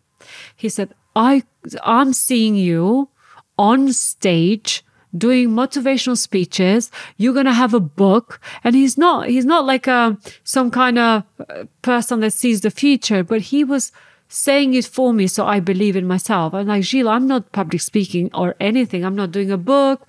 He said, but what if I told you did a book and you could help a charity? And I was like, that sounds interesting. Because for me, charity is everything, being able to make a difference to others. So it was never about me. It's always about helping others. He said, listen, I'll let you know which university to go to, retrain yourself in public speaking. You can even do it from a wheelchair. I said, really? Could I? He's like, yeah, wheelchair, fine. It's fine. You'll be fine. So I got it into my head. I was going to be on a wheelchair because of the injury, so I could do motivational stuff. That's fine. I was happy, still happy. And then I changed my career. So I still remain a lifestyle coach, like helping people manage really more with their mindset and stuff. But then I extended it in terms of presentation skills, confidence, how to structure a presentation, how to do keynote speaking, and worked with big companies. I mean, WPP, Sir Martin Sorrell got me into one of their twice into their conferences to participate. He loved the whole idea. He heard about my story. And then my job also and my husband's job took us all the way to Singapore. So I had a real adventure. I went from this to amazing life in London and just trying to show people, I'm not showing off, and still not being multimillionaires or anything, but just how you can go through life, how quickly things can change if you just start thinking positive and you crave again that success and being happy. Success is being happy. And then ultimately, if you need more money and stuff to support the family, that's fine. But there, we moved to Singapore. I set up my business there and I was working. My kids were growing. And I had the confidence in me to start, because I was demonstrating storytelling when you present. A lot of people present, but they never really use storytelling, whether it's their personal story about how they came to be at the company and why they're doing what they're doing and why they're presenting what they're presenting. So linking their stories. I was doing storytelling demonstration, but I used my story a little bit to then demonstrate why I changed careers and why I'm doing this. And I started using the story a lot because I used it at the Academy of Public Speakers as well. And everyone stood up applauding me. And that was the first time I ever spoke about my story. And from then on, I kept using my story, but no book. And people were like, have you done a book? And I'm like, oh God, this is, I don't want to do a book. It's like too much. It's too vulnerable. No, everyone was like, you got to do a book. We want to buy a book. And then I said, okay, I got to do a book. So I did a book. And now it's like, oh, you got to do a documentary. I'm like, yep, I'm going to do a documentary. I don't say no to anything now. Film. You got to do a film. Yes. Who do we get to do a film? Hopefully someone that's listening contacts me. I have been approached actually a couple of different filmmakers, but I go with my gut feeling now. So we'll see. Yeah, your gut and your intuition is so important. If you can live a clean life, your intuition, you can feel and see things differently from most who are intoxicated by the bad shit in life. I'm very in tune. I know what's right, I know what's wrong. Yeah. Bad decision I make, I can only hold my hands up. I fucked up, but nobody's to blame because I don't drink, I don't take drugs. So the only thing I struggle with is eating. I eat my emotions. Yeah. Sugar, I eat. If I'm feeling sad, I'll eat as a comfort. But that's something I will master because I want to lead by example. I want people to see, fuck me, he's came from addiction and pain and all the shit, and he's flying high in life. Flying high in life, I'd like to see as a happiness. Not what car I drive or what I'm wearing as a happiness. How he's just got a good energy. That's for me, flying high in life, no matter what you're doing, and it's important. Why do you think you're still alive? Me? Yeah. Why am I still alive? I don't think my mission is finished yet. Mm-hmm. So I have this feeling that once I accomplish my mission, I really don't think I'm here by accident. I don't think I am anything special. And whether people believe in reincarnation, whether the people believe in God and that, whatever, I was sent here for something. I genuinely think we all have a purpose. And I don't think I am special that I made it through. I'm not some kind of superhero. I'm not Wonder Woman to have made it through all of that and still survive. I'm made of flesh and bones and what have you, flesh and blood. But I think it's made me realize I still haven't accomplished my mission. Until the mission is done. Even in my birth chart, this lady in the States, which I've always been skeptical, being raised as a Muslim, you sometimes don't even, I believed in star signs, I used to look at the stars, whatever, and always ask people, what's your star sign? But I still do, actually. And then Aquarius. I don't remember their name, but I remember the star sign. You Aquarius? Mm. Oh, nice. You see, I'm like, yeah. Aquarius are nice people, very nice. Truthful, oh, they are very deep. And so I think my mission is not done. So when my mission is done, I have this feeling, and I will know when it happens. I think that's when I will leave planet Earth. I don't think I would live long. I don't think I would live old. I don't know, James, I've always said this, and somebody listening will think I'm mad, but I have this feeling that I know when time is. I think I'm going to be so aware of it because I know it's not done. And what is it not done? What is it my mission? For me is to leave this world, hopefully in a better place than it was. And I survived so I can tell the story. Maybe I survived, and by telling the story, I will save lives. People that are suicidal, people that have second thoughts of whether they should or shouldn't, or why me and why. Hopefully someone would listen. And I always said, if I could just help one soul, one person, then my mission is done. But I didn't realize by now I've helped millions of people. Yeah. And I know because they write to me and they say thank you and thanks for opening up. And sometimes even when I think that some of my opening up is quite lame, because it's like, what the heck was I thinking? People still come in and say, I needed that. And I'm like, wow. So I just follow my instinct and I know my mission is done. I think if, as and when, I should say, the documentary is done and hopefully it will do really well, I know then I can do more charity. Sales of the book is only going to help a charity and myself to be able to travel more and do. I don't have the book because I want to be a millionaire from the book. I have the book because I want people to read it and say, oh my God, okay, hang on a minute, I can do it too. If I was a multi-millionaire or billionaire, I probably will give all the copies for free and then, just donate money to charity myself. But people buy the book, they help a charity. Yeah, you need to survive as well. Yeah, So we have to. Yeah, do you have a question? Why me? Why me for this? Why I always went thought through all the shit you went through. Do you ever think, why me? Why was I brought in this earth to go through that? I have asked this question for so long, and I said, why me? Why did I cause this? And I thought I was You never the cause. caused anything, though. I know, but you do as a. So, James, look, we can all be victims of something, and that's not a choice. So you can be a victim of war, victim of anything. It's not your choice. It's out of your control. But you have a choice to be a survivor and a thriver of the very thing that was meant to destroy you. So why me? Maybe is because it goes way back to when my love with my parents was so strong. Mm-hmm. And we say in our Muslim culture, we say, God doesn't throw anything your way that you can't handle. Because sometimes you question God, you say, oh, why God, you doing this to me? It's a test. If you go to university, you're going to face some really tough tests. And now, are you going to say, oh, why me? Why are you giving me this test? You are there to learn. You are there to pass. You are there to go beyond that when you went in.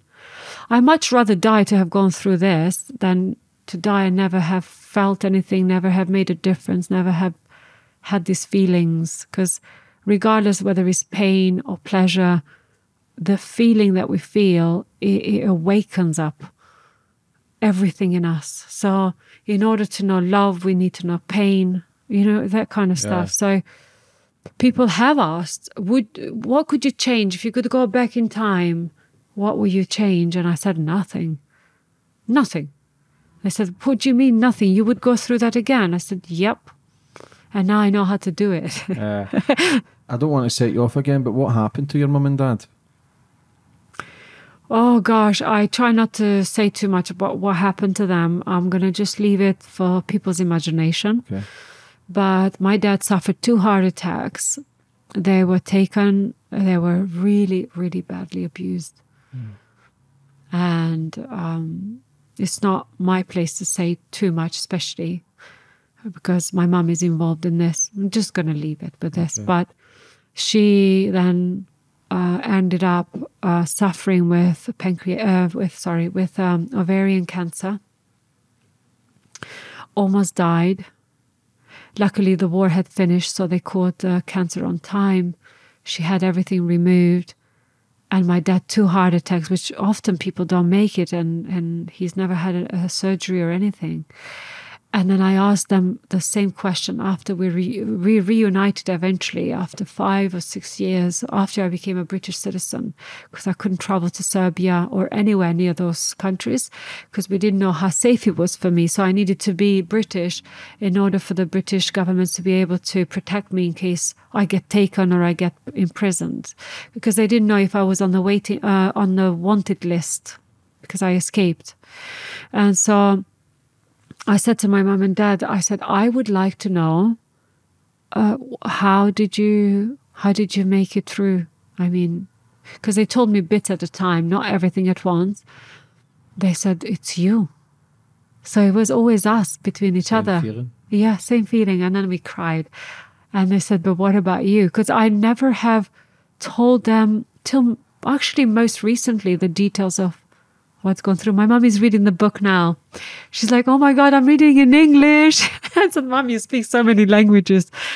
She said, it's so tough. She said, you never opened up to me that much. I said, well, and it must be really tough for her to read the book. Yeah, but your family is so strong, and you not opening up to her fully is a protection for her.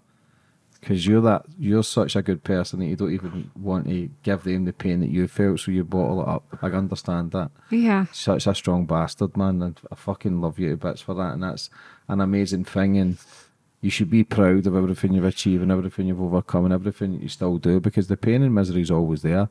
I don't give a fuck how much money we make or how successful we become. The darkness is always there. There's always clouds there hanging over. Yeah. And it's just down to you, okay, am I going to have a dark day, am I going to have a sunshine day? And for me, it's no matter who you are, and your prime example that people can't go on. Who the fuck gets tortured and puts through misery and doesn't know if they can see their mum and dad again, then come to the UK. And I've got to take my hat off to the UK, because that's an amazing thing to be taking people in and helping them and giving them health care and work, and that's you've got to give credit where credit's due. That's what I believe in. If people are genuinely coming over for a better life, then by all means fucking accept them.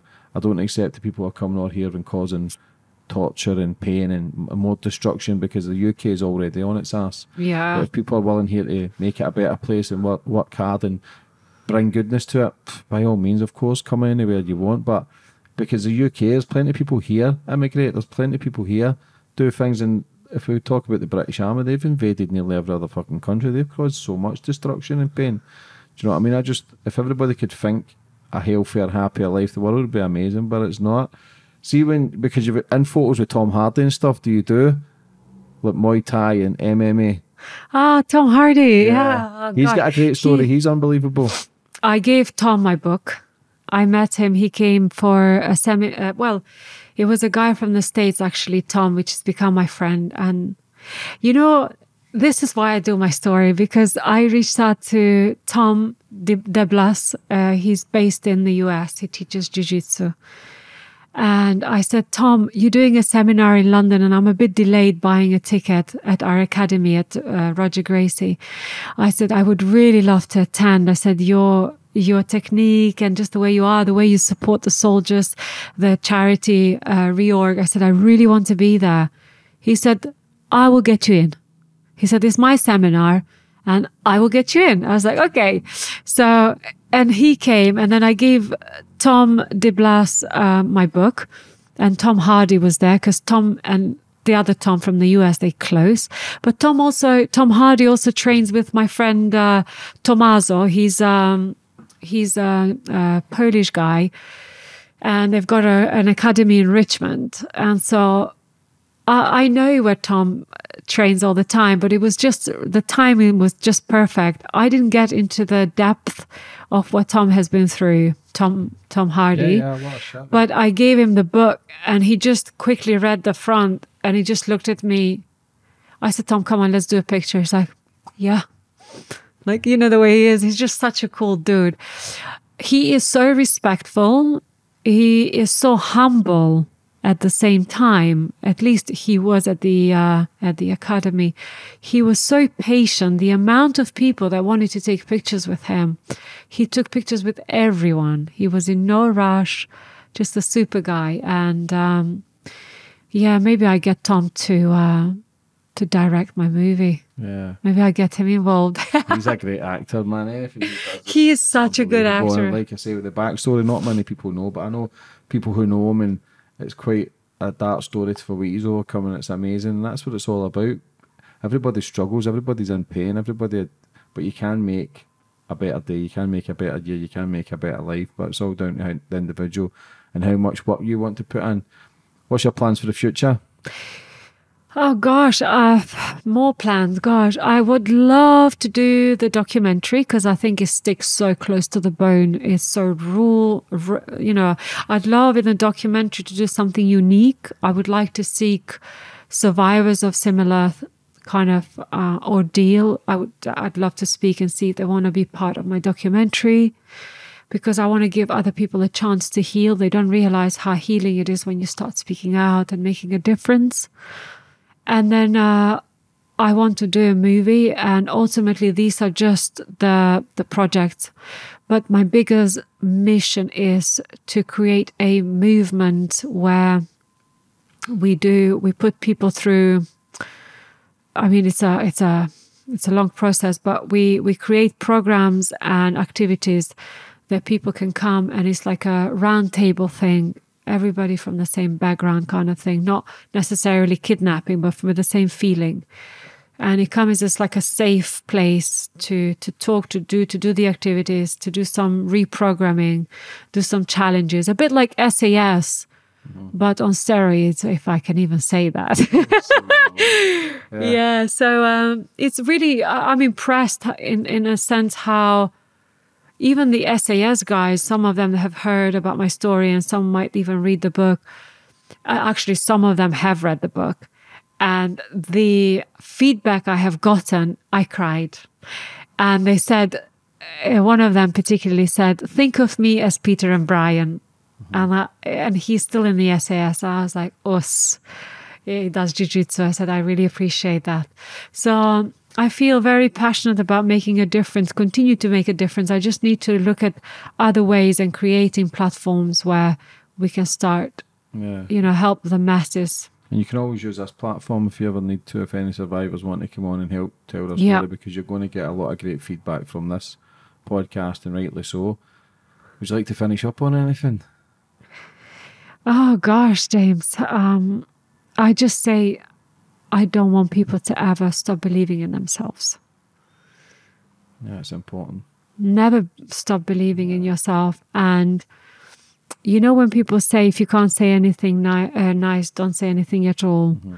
So that's actually really firm. So please think before you say anything to yourself or anyone else, because the power of the word, to this day, I remember the nasty things they called me. And that I remember that now. I don't let it affect me. But it did affect me. So the scars that you can't see stay with you forever, whereas the external heals. So just be kind, because we don't have here a lifetime. We say lifetime is short lifetime. So it's not forever. My mom said, if you're going to do anything in life, just remember people will not remember you with how much you had, but rather how you made them feel. So I know that when I die, people are not going to think of, oh, she had this watch or these heels or this handbag or this house. They're going to think, I remember her because how could she smile all the time? Or how did she make me feel?